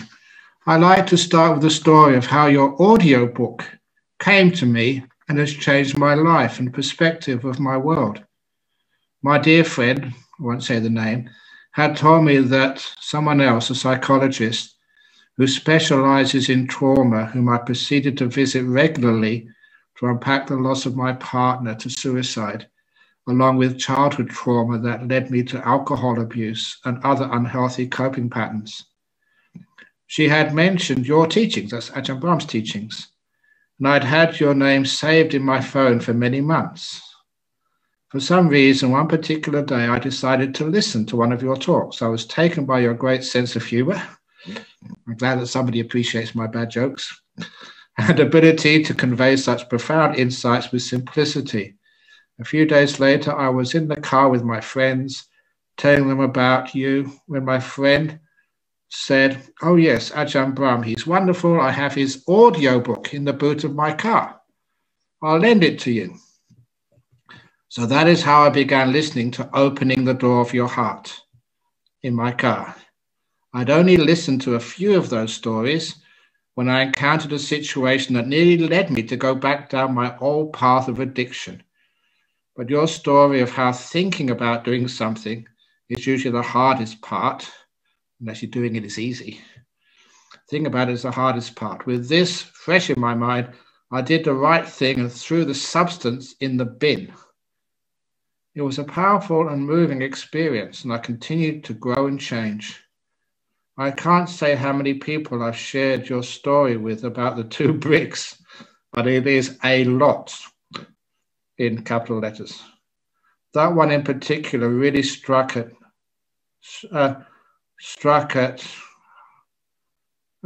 me, as my whole life I'd been looking at what was wrong, not good enough in relation to myself and others and the world. No wonder I was filled with fear, anxiety, and depression, and thinking what's wrong with others and me. I am very proud to say that I am now over 9 months sober. Yeah, well done, this lady. The longest ever in my life. But not only that, my whole life has changed to become more positive, meaningful, and awake. I would like to thank you with all my heart for sharing your life-changing wisdom to the world. I hope that my humble donation, she sent $100, will help to continue the priceless works and service yourself and your monks carry on, including Buddhist fellowship. The door of my heart, the door of my home and to my heart is always open to you. Thank you again, Ajahn Brahm. Take care. That's what the Buddhist fellowship does. That's why when you have a more convenient place, which you own, why the teachings, which not just me, but Venerable Ratnasara and all the others who teach there, they can share with others. That's how powerful these things are. That's why when I read that this morning, when I opened the letter, I thought, wow, maybe I should share this with everybody here. You're not just building just a place for Buddhist fellowship. It's not just to show off just how big you are or how wonderful my temple is. My temple is bigger than your temple. No. It's just to show just how powerful this whole teaching is, and how you make it more readily available for everybody. And it's little stories like that which, they touch my heart as well, to show just how these teachings which we give on how to be equanimous, to rest, relax, and see the truth, and to get rid of a lot of problems, even physical problems. Oh, here we go with physical problems. Every year we have people coming from our local cancer groups come and just listen to a talk here, or I go over to their place and give talks. And it's one of the reasons is these attitudes and meditation practice was really powerful. It's so powerful that it cures these cancers. It's a pretty big claim to make, but it does. I've seen it too many times. There's something when you can relax your body, get equanimity in your body. Don't be afraid all the time. Don't be negative. And you find that way, the body has a chance to heal. It's not being apathetic. Oh, I'm going to die anyway. What's the matter?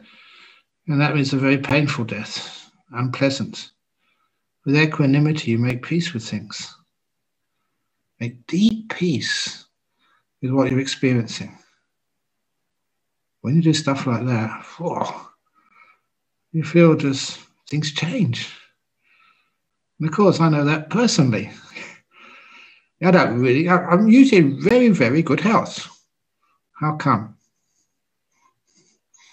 Even recently, the last time I felt sick, about a couple of months ago, that just after lunch, went back into my cave. I felt, this is, something's wrong here. I felt, getting a bit of a fever, getting a bit sort of sneezy and coughy, and just really feeling sort of, that there's a sickness coming. Didn't know what, I don't care what. But I always do, I just have peace with it. Equanimity, I just go into it peacefully, with kindness. But honestly, I just, I've done this so many times, but every time it just inspires me. This is like Dharma in action, personal action. I can't sort of video it and show it to you. It's inside of me. But you feel whatever there was the cause of that sickness which was coming on, that just the meditation just relaxed it so much. The equanimity was my medication. Together with the kindness, I had to add the kindness. And then everything relaxed so much, the body did whatever it needed to heal itself. And after 10 or 15 minutes, I was just meditating in deep happiness. That's what happens. When you know that personal experience, that's truth. You teach it to others, and for some of the others, it really works. You realize that what this practice, what we have here, is invaluable. We should never keep it just in a small room, just with a few of our friends. We shouldn't keep it in a rented center in the Yeo's building. I know it costs a lot of money, but it's worthwhile. And many people donate thousands, hundreds of thousands, millions to things like cancer research. This is really effective. Learning how to relax your own body, to have equanimity with it, and to heal so much stuff. And even equanimity to your status in life. I just was going to finish off with the simile when in mental health, the time when I gave this talk for the clients of the mental health system here in Australia, in our local convention centre in Perth, and going in there and just seeing all these people who had lots of trauma, depression, all the other sort of stuff, which I don't know all the names, and just telling them that, you're all damaged. They didn't like that. Where's he going with this? You're all damaged goods. We're trying to cure ourselves. So don't try and cure yourselves. You're damaged. You've got all these so-called imperfections. And then I gave them that wonderful simile of the trees in the forest. It's one of my favorite similes. I maybe say it too much, but I get inspired by it. I live in a forest. I lived all my monastic life in forests, jungles, rainforests. This is Aussie forest.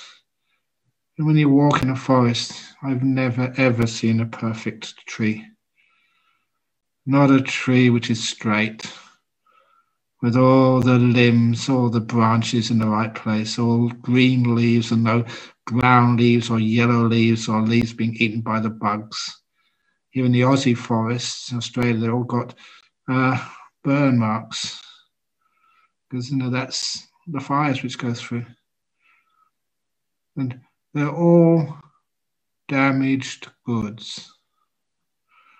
Damaged by the fires, damaged by the bugs, damaged by the droughts or the storms. And they're all beautiful. And I said that if you're damaged goods, twisted and bent, you belong. Like the trees in the forest. You belong. You're one of us. We'll never reject you, stigmatize you. You belong.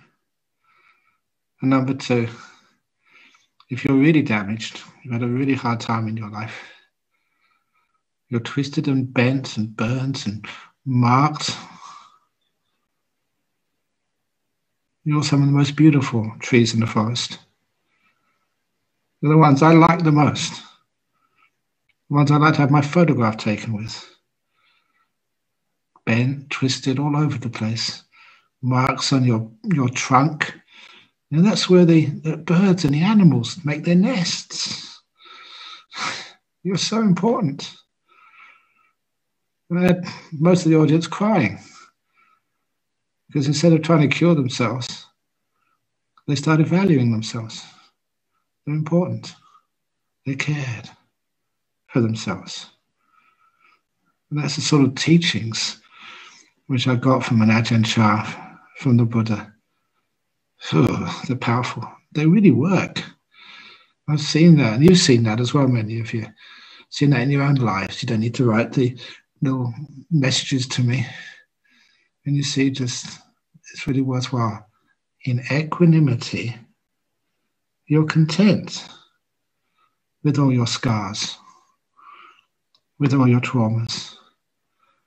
You've taken all that, what I kept on calling the truckloads of dung. Taken all the truckloads of dung, you've dug them in and made a beautiful garden for yourself. That is how Buddhism works. That is how the Dhamma don't change people. You love them. You care for them. And you have this beautiful sense of contentment with Ajahn Brahm's old bad jokes. Other people's ways of saying this and saying that. And just welcome.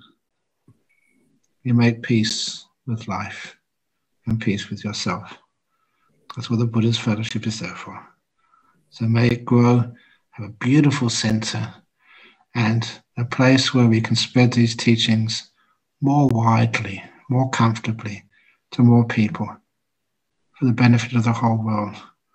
Basically, the Singapore government, if they really realize just the power of these teachings, the power of the Buddhist fellowship, they should be subsidizing it to the max. Doesn't matter. They will learn one day. Thank you for listening. Sadhu. Sadhu, sadhu, sadhu. Sadhu. Thank you, Ajahn, for the lovely talk. Let's open questions. First, we have a question here that, Dear Ajahn, many thanks for the informative Dhamma talk. May I ask, an acquaintance friend stricken with cancer asked to meet up for a talk. How may I talk to her so that she doesn't feel that I'm being indifferent to her illness or situation when I'm actually equanimous? Thank you. Yeah. Also be kind. So equanimity, if it really is contentment, it creates some happiness inside of you, some energy inside of you. And that equanimity comes out in this beautiful kindness, the smile. Apathy has got no smile at all. Horizontal mouth. I can't keep that. That's apathy. But really, equanimity has got a smile on its face as well. It creates energy inside of you. And that energy inside of you, kindness, you've got enough energy to serve and help others. And when you go and see your friend who has cancer, remember, it's only part of her has cancer. Don't see Mrs. Cancer. See the person. When I was taught that years and years ago by this Buddhist nun. This is an Australian nun. She was Mahayana. No, she was Vajrayana nun. But, you know, just she really valued me. She was the one when she was dying of cancer. And she called me up one day before she died. She said, look, I'm going. I really need to see you. I said, yeah, sure. So I went to go and see her. And the nurse would not let me in her room. I said, no, you can't go in there. I said, why did you just call me up? She wants to see me. I said, nope, we've got to respect our patient's wishes. And she was the woman, because on the door, the nurse grabbed me. You know, she didn't grab a monk, but she grabbed me and dragged me to the door. And sure enough, there was a big sign on the door, which the nun had written herself. Absolutely no visitors.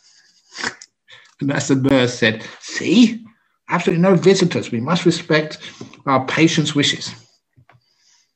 I always inspect things, you know, that's part of my job as a monk. I always have a look. And sure enough, at the bottom, there was a small print. The small print. I don't make this up, this is true. The small print read, except for Ajahn Brahm. I said, see, I'm allowed in. The nurse was very upset, and I was smiling and laughing. And when I asked the woman, the nun who was dying, why did you write that? She said, because everybody who comes to see me, all my friends and relations, my loved ones, they just talk about my cancer. I've had enough of that. I want to talk about other things in life. What's your latest joke, Ajahn Brahm? So we just had this wonderful time just talking about some Dhamma, but not just focusing on one thing. When you go and see that woman, don't just focus on her cancer. She knows that. There's more to life than sickness and dying. And of course, this nun, she died the next day, that night. She was correct. She knew she was going. She just wanted a bit of energy, some positivity. Not just people who are just so afraid of sickness. They just won't let you go, and they don't treat you like a normal person. They stigmatize you. You're the cancer lady. No one is a cancer lady or the cancer man. You're more than that. So speak to the other part of the person, not just the cancer. Thank you, Ajahn. Another question is it true that without suffering, people are in denial of the Four Noble Truths and the three marks of existence? Normally, they feel fine with abundance in this lifetime and unable to relate with people who is suffering, be it mentally or physically.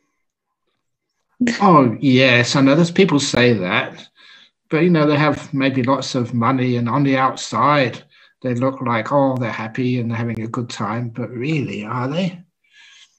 Look, Eileen, well, whoever asked that question, I'm going to ask you, Eileen. Who is one of the happiest but poorest people you've ever met?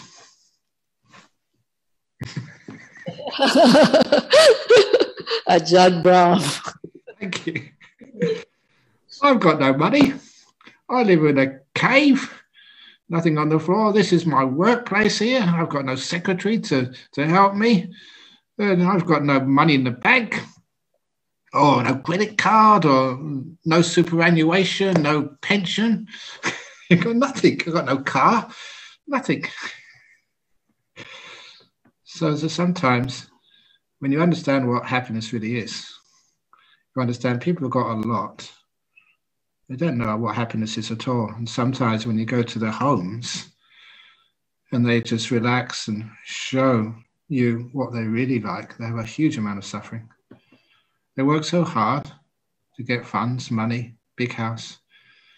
That's nowhere near enough. They have loneliness. They have fear because whenever someone visits them, They feel they're going to ask for a donation or ask for some money or something, ask for a loan. And they're very lonely, rich people, because of fear. As for me, I'm not lonely at all. I've got no fear. You can come and ask me for something, and if I've got something, I'll give it to you. Give them my cup. Without auction. I'd go into my cave, after having lunch and find a few things missing. They're being auctioned. I don't know what I own. So anyway, if you want it, you can have it. Even this beanie. I think it's about my third beanie this week. Someone said, "Oh, that's a nice beanie." I said, "Okay, it's yours." I'll give it to them. See, I really am bald underneath. I haven't even got any hair. So that way, you realize that I know, because I've met many wealthy people, and they really become honest with you. And they say that they thought that getting all this money was all they needed in the world to be happy. They're supposed to be successful. They go on the talk shows or something, but really underneath, not that happy at all. Their relationships, their family, it's very, very tense. So real happiness comes from your friendships, your giving. You feel you're doing something in the world. You're not just having money. That doesn't protect you. Friends do. And that's my investment. I'm very wealthy in the amount of people who care for me. Look, many of you may have seen that video on my birthday, 70th birthday. I had nothing to do with that. It was a wonderful little surprise, sitting down there and all these old friends and people saying all these nice things about me. Usually you have to wait till you die before you get such lovely eulogies. I got it all before I died. We're all these wonderful people. And that was that friendship there, that service. And that makes me actually very rich. Not in money. I can't give a donation to the Buddhist Fellowship for building the hall or the new centre, whatever it is. But I can give all of my energy, as much as you want. And that's what makes me rich. Friendship, service. I'm not afraid of anything. I often say that when I go to Singapore, and I'm sure I'll go there one day, not so distant future, when COVID in West Australia, no one got COVID, or no one's sort of dangerous with COVID in West Australia, but still we can't go anywhere. Anyway, that will change. But anyway, just that's one thing which I'm never worried about. I never have insurance. Well, I don't know if I should tell you this. When I go overseas, I don't have insurance. I don't need it. The reason is, if I got sick when I went to Singapore, if I got some sort of broken leg or something, there'd be many, many people there who would be sort of kind of happy. They have a chance to keep me in Singapore longer and look after me. Good merit. Yes, we're going to do some merit. Come on, Ajahn, I'll break a leg when you're in Singapore. Don't break your leg when you're in Malaysia. Please break your leg when you're in Singapore. Then we can look after you. Thank you. That's what wealth is. Dear Ajahn, I think this question is from one of the excos.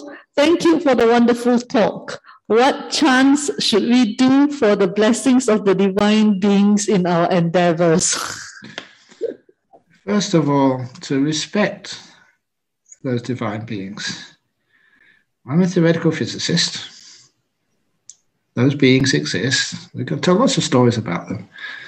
But also, for those of you who did see that lovely video I just mentioned, one of the people in there was my old friend Bernard Carr from Cambridge. He just said he's Bernard from Cambridge. People didn't know. He was one of the very close associates of Stephen Hawkins. He was one of my mates, when we were studying together. And he was such in the inner circle, maybe the close 3 or 4 students of Stephen Hawkins. That professor, of Mr. Black, not black holes, but Big Bang. That's a big scientist. And so people didn't realize just how powerful Stephen Hawkins is. about how powerful Bernard Carr is. And he was also the president of the Psychic Research Society. We went ghost hunting together. So even though he is a top physicist, he still knows about things like spirits, other beings, and just how. If it's something inspiring, something good, not just so you can be rich and win the lotto, something which is inspiring, like a good center for Buddhists. And as you know, the Buddhist fellowship is unique. It doesn't do what other temples do. It actually teaches, as people meditating, as people do wonderful things like, I remember the old tsunami project, which I got involved in years and years ago. Great jobs you're doing there. Let people know what you're doing. Let the Devas know what you're doing. Let the government know what you're doing. You're doing a great service. And little by little, heavenly beings and other beings, they'll be of service to you. So first of all, respect those beings. And it doesn't matter what chant you're actually doing. The words of the chant aren't as important as the feelings in your heart when you do that chant. And it gives you a lot of success.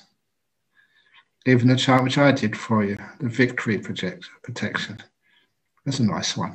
Vajayanto Bodhyambhave. The Buddha, just one person sitting under a Bodhi tree in the middle of nowhere, changed the whole world. You think about that victory there, over defilements, over Mara, over delusion. One person did so much, and he's still carrying on, or rather the echoes of his life, still moving people throughout the whole world. That's powerful. And so heavenly beings will really respect that. And of course, they will want to help those who respect them. Thank you, Ajahn. Another question. Dear boss monk, Yes. I'm meditating for 3 years and more now.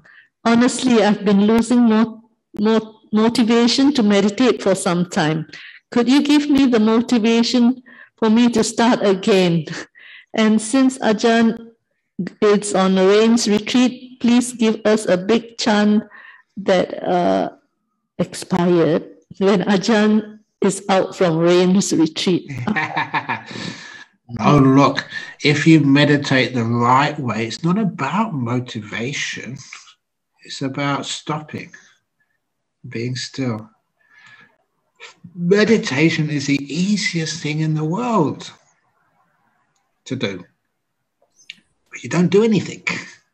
What can be easier than sit down there and learning how to be content, even though the trees are all bent and crooked? They're lovely like that. You, in this moment, however you are, whatever you're feeling, however your body is, sick or healthy, whatever, be content in this moment. Contented and easily satisfied. Then you find your mind automatically becomes peaceful. The reason why people just get a bit disappointed with their meditation is they try and do things. And when you're doing something, it's never enough. Try something else. Learn how to be here. Be content, equanimous. Allow things to be.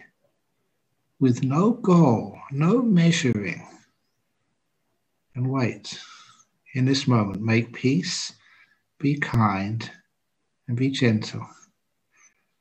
And you find as the mind gets so peaceful, it surprises you. Yeah, you may get sleepy for a few times. But that's just the brain catching up. But then after a while, the mind just gets so peaceful, so energized. Wow. But please remember, you didn't do it. Meditation happens when you're not doing anything. When you are not doing anything. Thank you, Ajahn. Another meditation question. Dear Ajahn, why Sometimes when I meditate, I feel frustration and anger coming out. Okay, it's great it's coming out. It shouldn't be in the first place. So let it come out.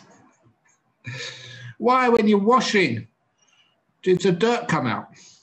Why, when you blow your nose, all this yucky stuff comes out? Let it come out. Now, this is a type of meditation which is part of, ordinary meditation, but you focus on this, and goodness, it works so well. Again, sometimes I get tired. I'm an old monk, and sometimes I do too much. So sometimes when I sit down to meditate, my legs are aching, tummy is a bit stiff. What do? I don't get frustrated. I don't get angry, because I go towards her. That's my teacher. I learned this from Ajahn Brahm. Now, when we tried to ask him, can we please have some mosquito netting so we don't need to be bitten, by all the mozzies in Thailand? He said, no. He said, from now on, that you call those mosquitoes Ajahn mosquito. Mosquitoes are your teacher. I thought I was just being tough, but my goodness, it was so deep. And so any ache or pain which I have, that's my teacher, and I respect my teachers.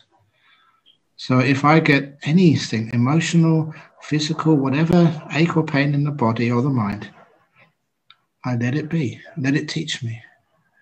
It's right here in this moment, it's real. This is Dhamma. It's maybe not the Dhamma of a talk, it not be inspiring, to have like a big ache in the head or anywhere, but it's here. And I make peace with it because I want to listen to it. I don't want to get rid of it. I want to care for it. It's teaching me something. It's my Ajahn. And I do that to anything. When I do that, this is honest, this is my practice, this is how I meditate. When I do that, you go right into the feeling, or the whatever it is, the tiredness, the ache, the pain, whatever. You go right inside of it with kindness. It just vanishes.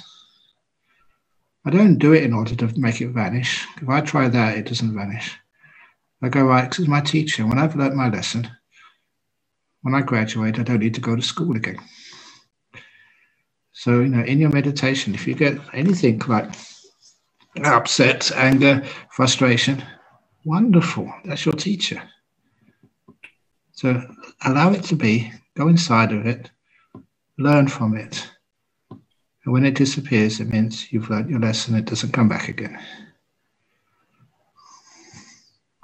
Thank you, Ajahn. Someone commented that if Ajahn doesn't have a chance to read or answer your message, please get Ajahn book titled The Art of Disappearing with Metta.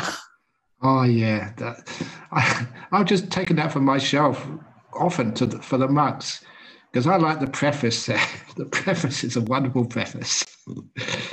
And that preface in The Art of Disappearing. Can I read that out as well? Yeah, sure. Yeah, okay.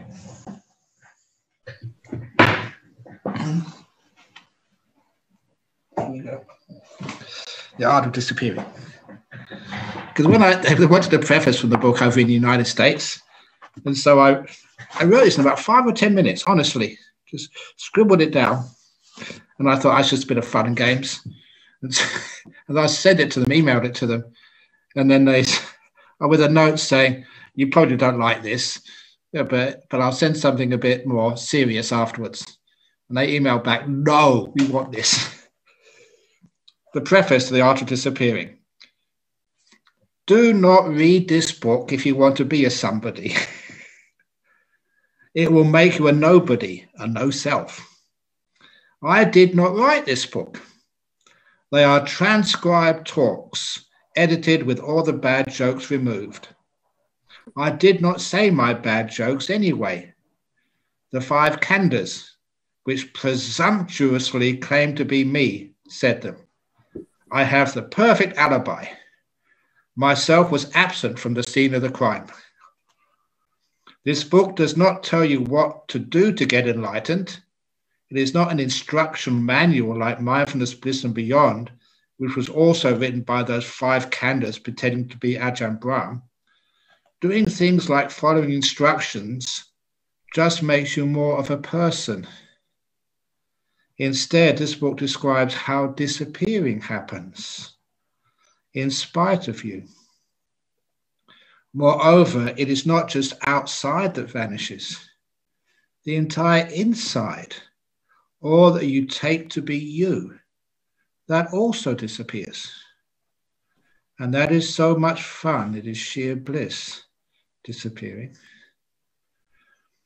The true purpose of practicing Buddhism is to let go of everything, not to get more things like attainments to show off to your friends. When we let go of something, really let go, then it disappears. We lose it. All successful meditators are losers. They lose their attachments. Enlightened ones lose everything. They truly are the biggest loser, enlightened ones. At the very least, if you read this book, The Art of Disappearing, if you read this book and understand some of it, you may discover the meaning of freedom, and as a consequence, lose all the hair on your head.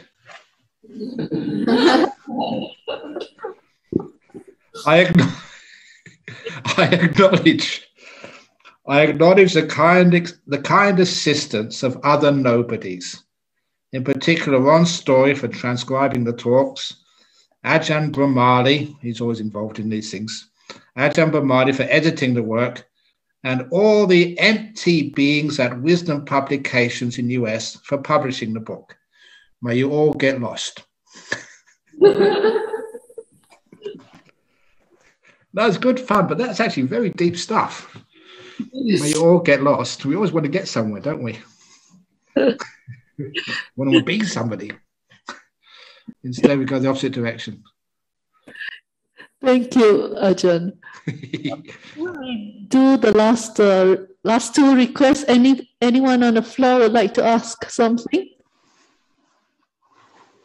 No? Going? Okay, the last 2 questions. One is a request for the bad joke of the day. Okay, you asked for it.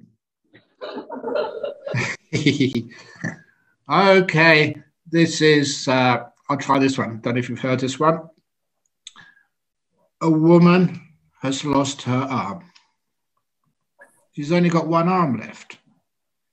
Where does she go shopping? Answer, in the second-hand shop.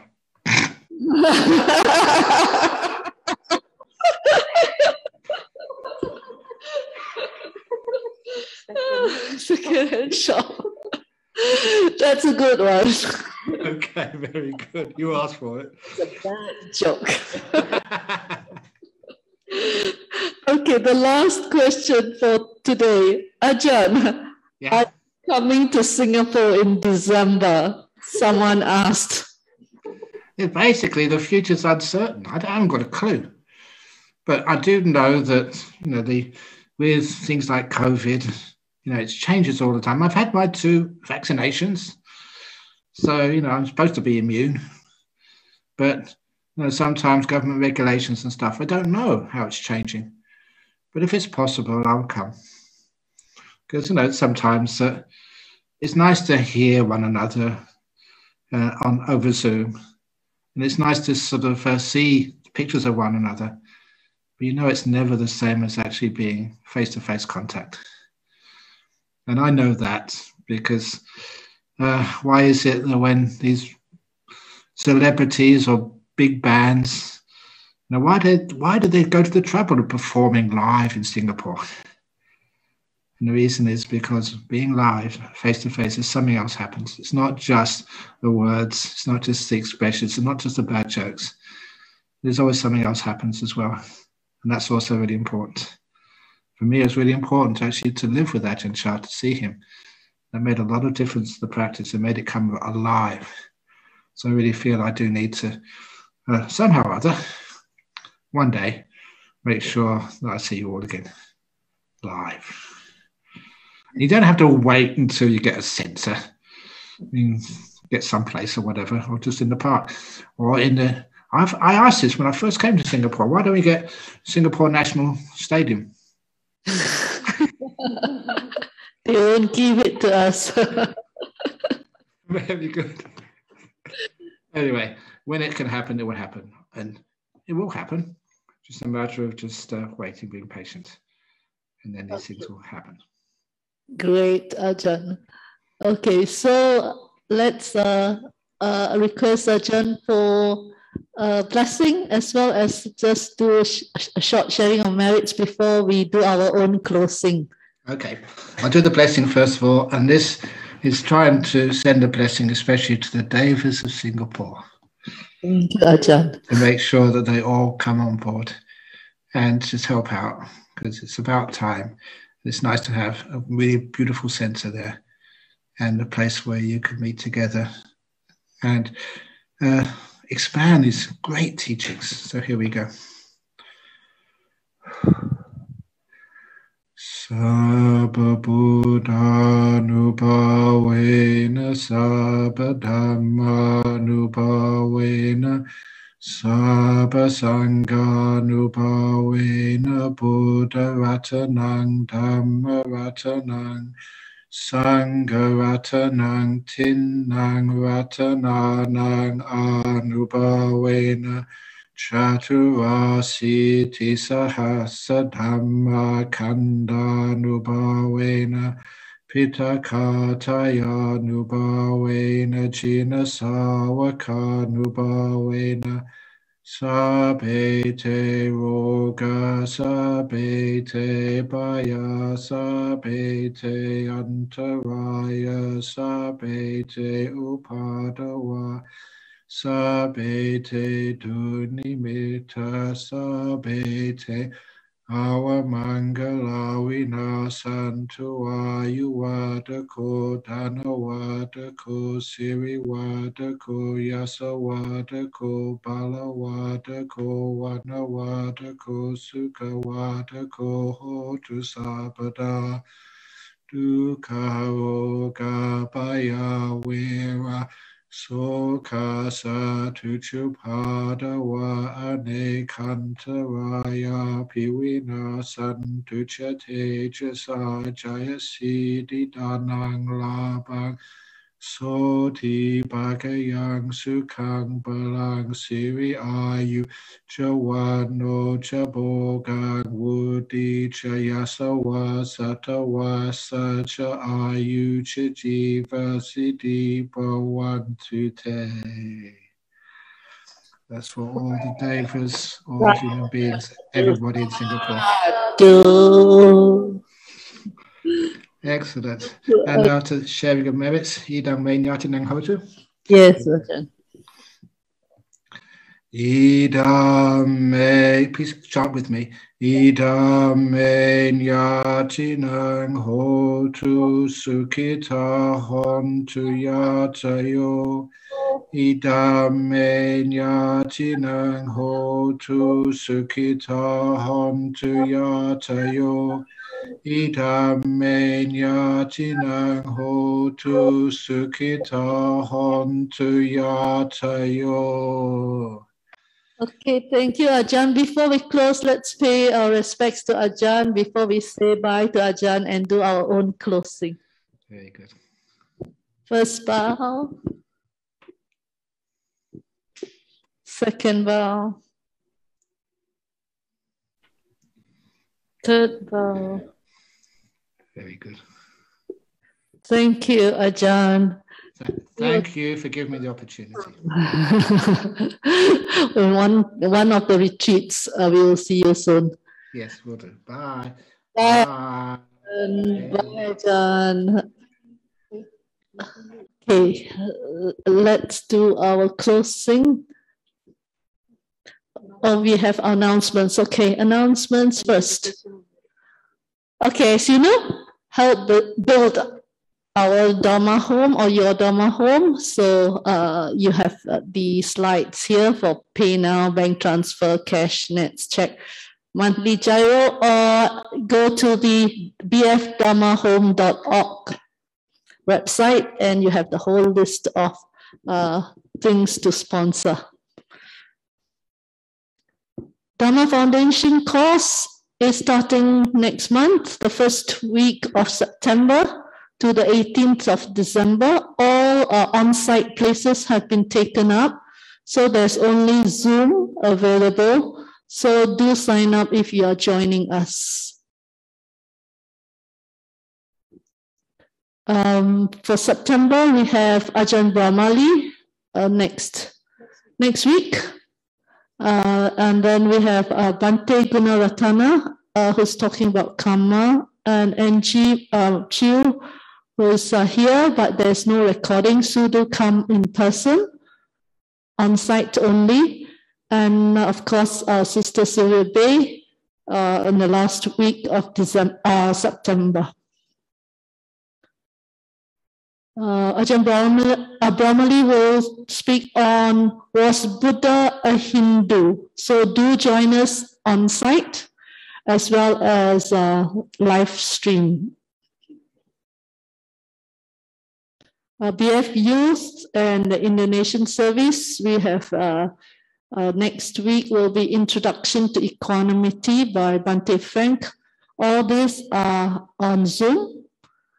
And except for one of the workshops, which will be at BF East, do look at the poster outside or on our website. Indonesian Service, they have it on the 3rd and 4th week of the month.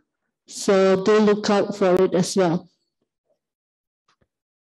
Anapanasati meditation, those who have registered for the previous classes, thank you for answering back the emails that whether you are attending or not. So we have only a few places left for those who would like to register. 5th September as well. It starts on every Sunday, 2 p.m. to 4 p.m. Okay, no class on the 19th of September. So it's a 6-session course. For our BF Junior Youth, ages 13 to 16, Saturday 3 to 5 p.m. The whole list, they are doing Zoom at the moment. Every week, do come and join them for those who are students aged 13 to 16. Rahula Connects for the BF Juniors, aged 7 to 9 and 10 to 12. Upper primary will be on the 5th of September and lower primary 19th of September. Do join in the Zoom online. We are starting Yin Yoga at BF East on site from 21st September to 23rd November. Do sign up for on Eventbrite. And I think the payment is through the teacher. Thank you. Next. Okay, we will be sharing merits with 2 persons who have just left us. Madam Eng Sing Kwang, who passed away on the 3rd of August, and Madam Chan Beng Yi, who passed away on the 7th of August. Let's share merits with our all sentient beings as well as the 2 who have just passed away. Let us invite all sentient beings to participate in our acquired merits. Ittavata cha amhehi sambatang punya sampadang sabbe deva anumodantu sabba sampati siddhya. Ittavata cha amhehi sambatang punya sampadang Sabbe bhuta anumodantu. Sabba sampatti siddhya. Ettavata cha amhehi. Sambatam punya sampadam. Sabbe satta anumodantu. Sabba sampatti siddhya. Let us dedicate the merits of participating in this wholesome Dhamma activity to our departed relatives and friends. Idang me nyati dang hotu sukhita hontu nyatayo. Idang me nyati dang hotu sukhita hontu nyatayo. Idang me nyati nang hotu sukhita hontu nyatayo. End of service dedication. I dedicate the merits which I have accumulated to the cultivation of my mind in order to bring happiness and benefits to all sentient beings. I dedicate the merits to my parents, children, spouse, relatives, friends, colleagues, and adversaries, wishing them long life, good health, happiness, and prosperity. May we never part from the Triple Gem, and may we always walk the path towards enlightenment. Let us pay respects to the Triple Gem. Arahang Samma Sambuddho Bhagava Buddhang Bhagavantang Abhivademi. Swakato Bhagavata Dhammo Dhammang Namasami. Supatipano Bhagavato Savaka Sangho Sanghang Namami. Sadhu, sadhu, sadhu. Thank you, brothers and sisters, for joining us today. We hope everyone have a good week. I'd like to thank also Brother Pang Hong and Brother Taiwi for leading the Exco and the website team. Thank you very much. I'm reminded that next week it's 3 p.m. as well for Ajahn Brahmali's talk, so not in the morning. See you all at 3 p.m. Thank you.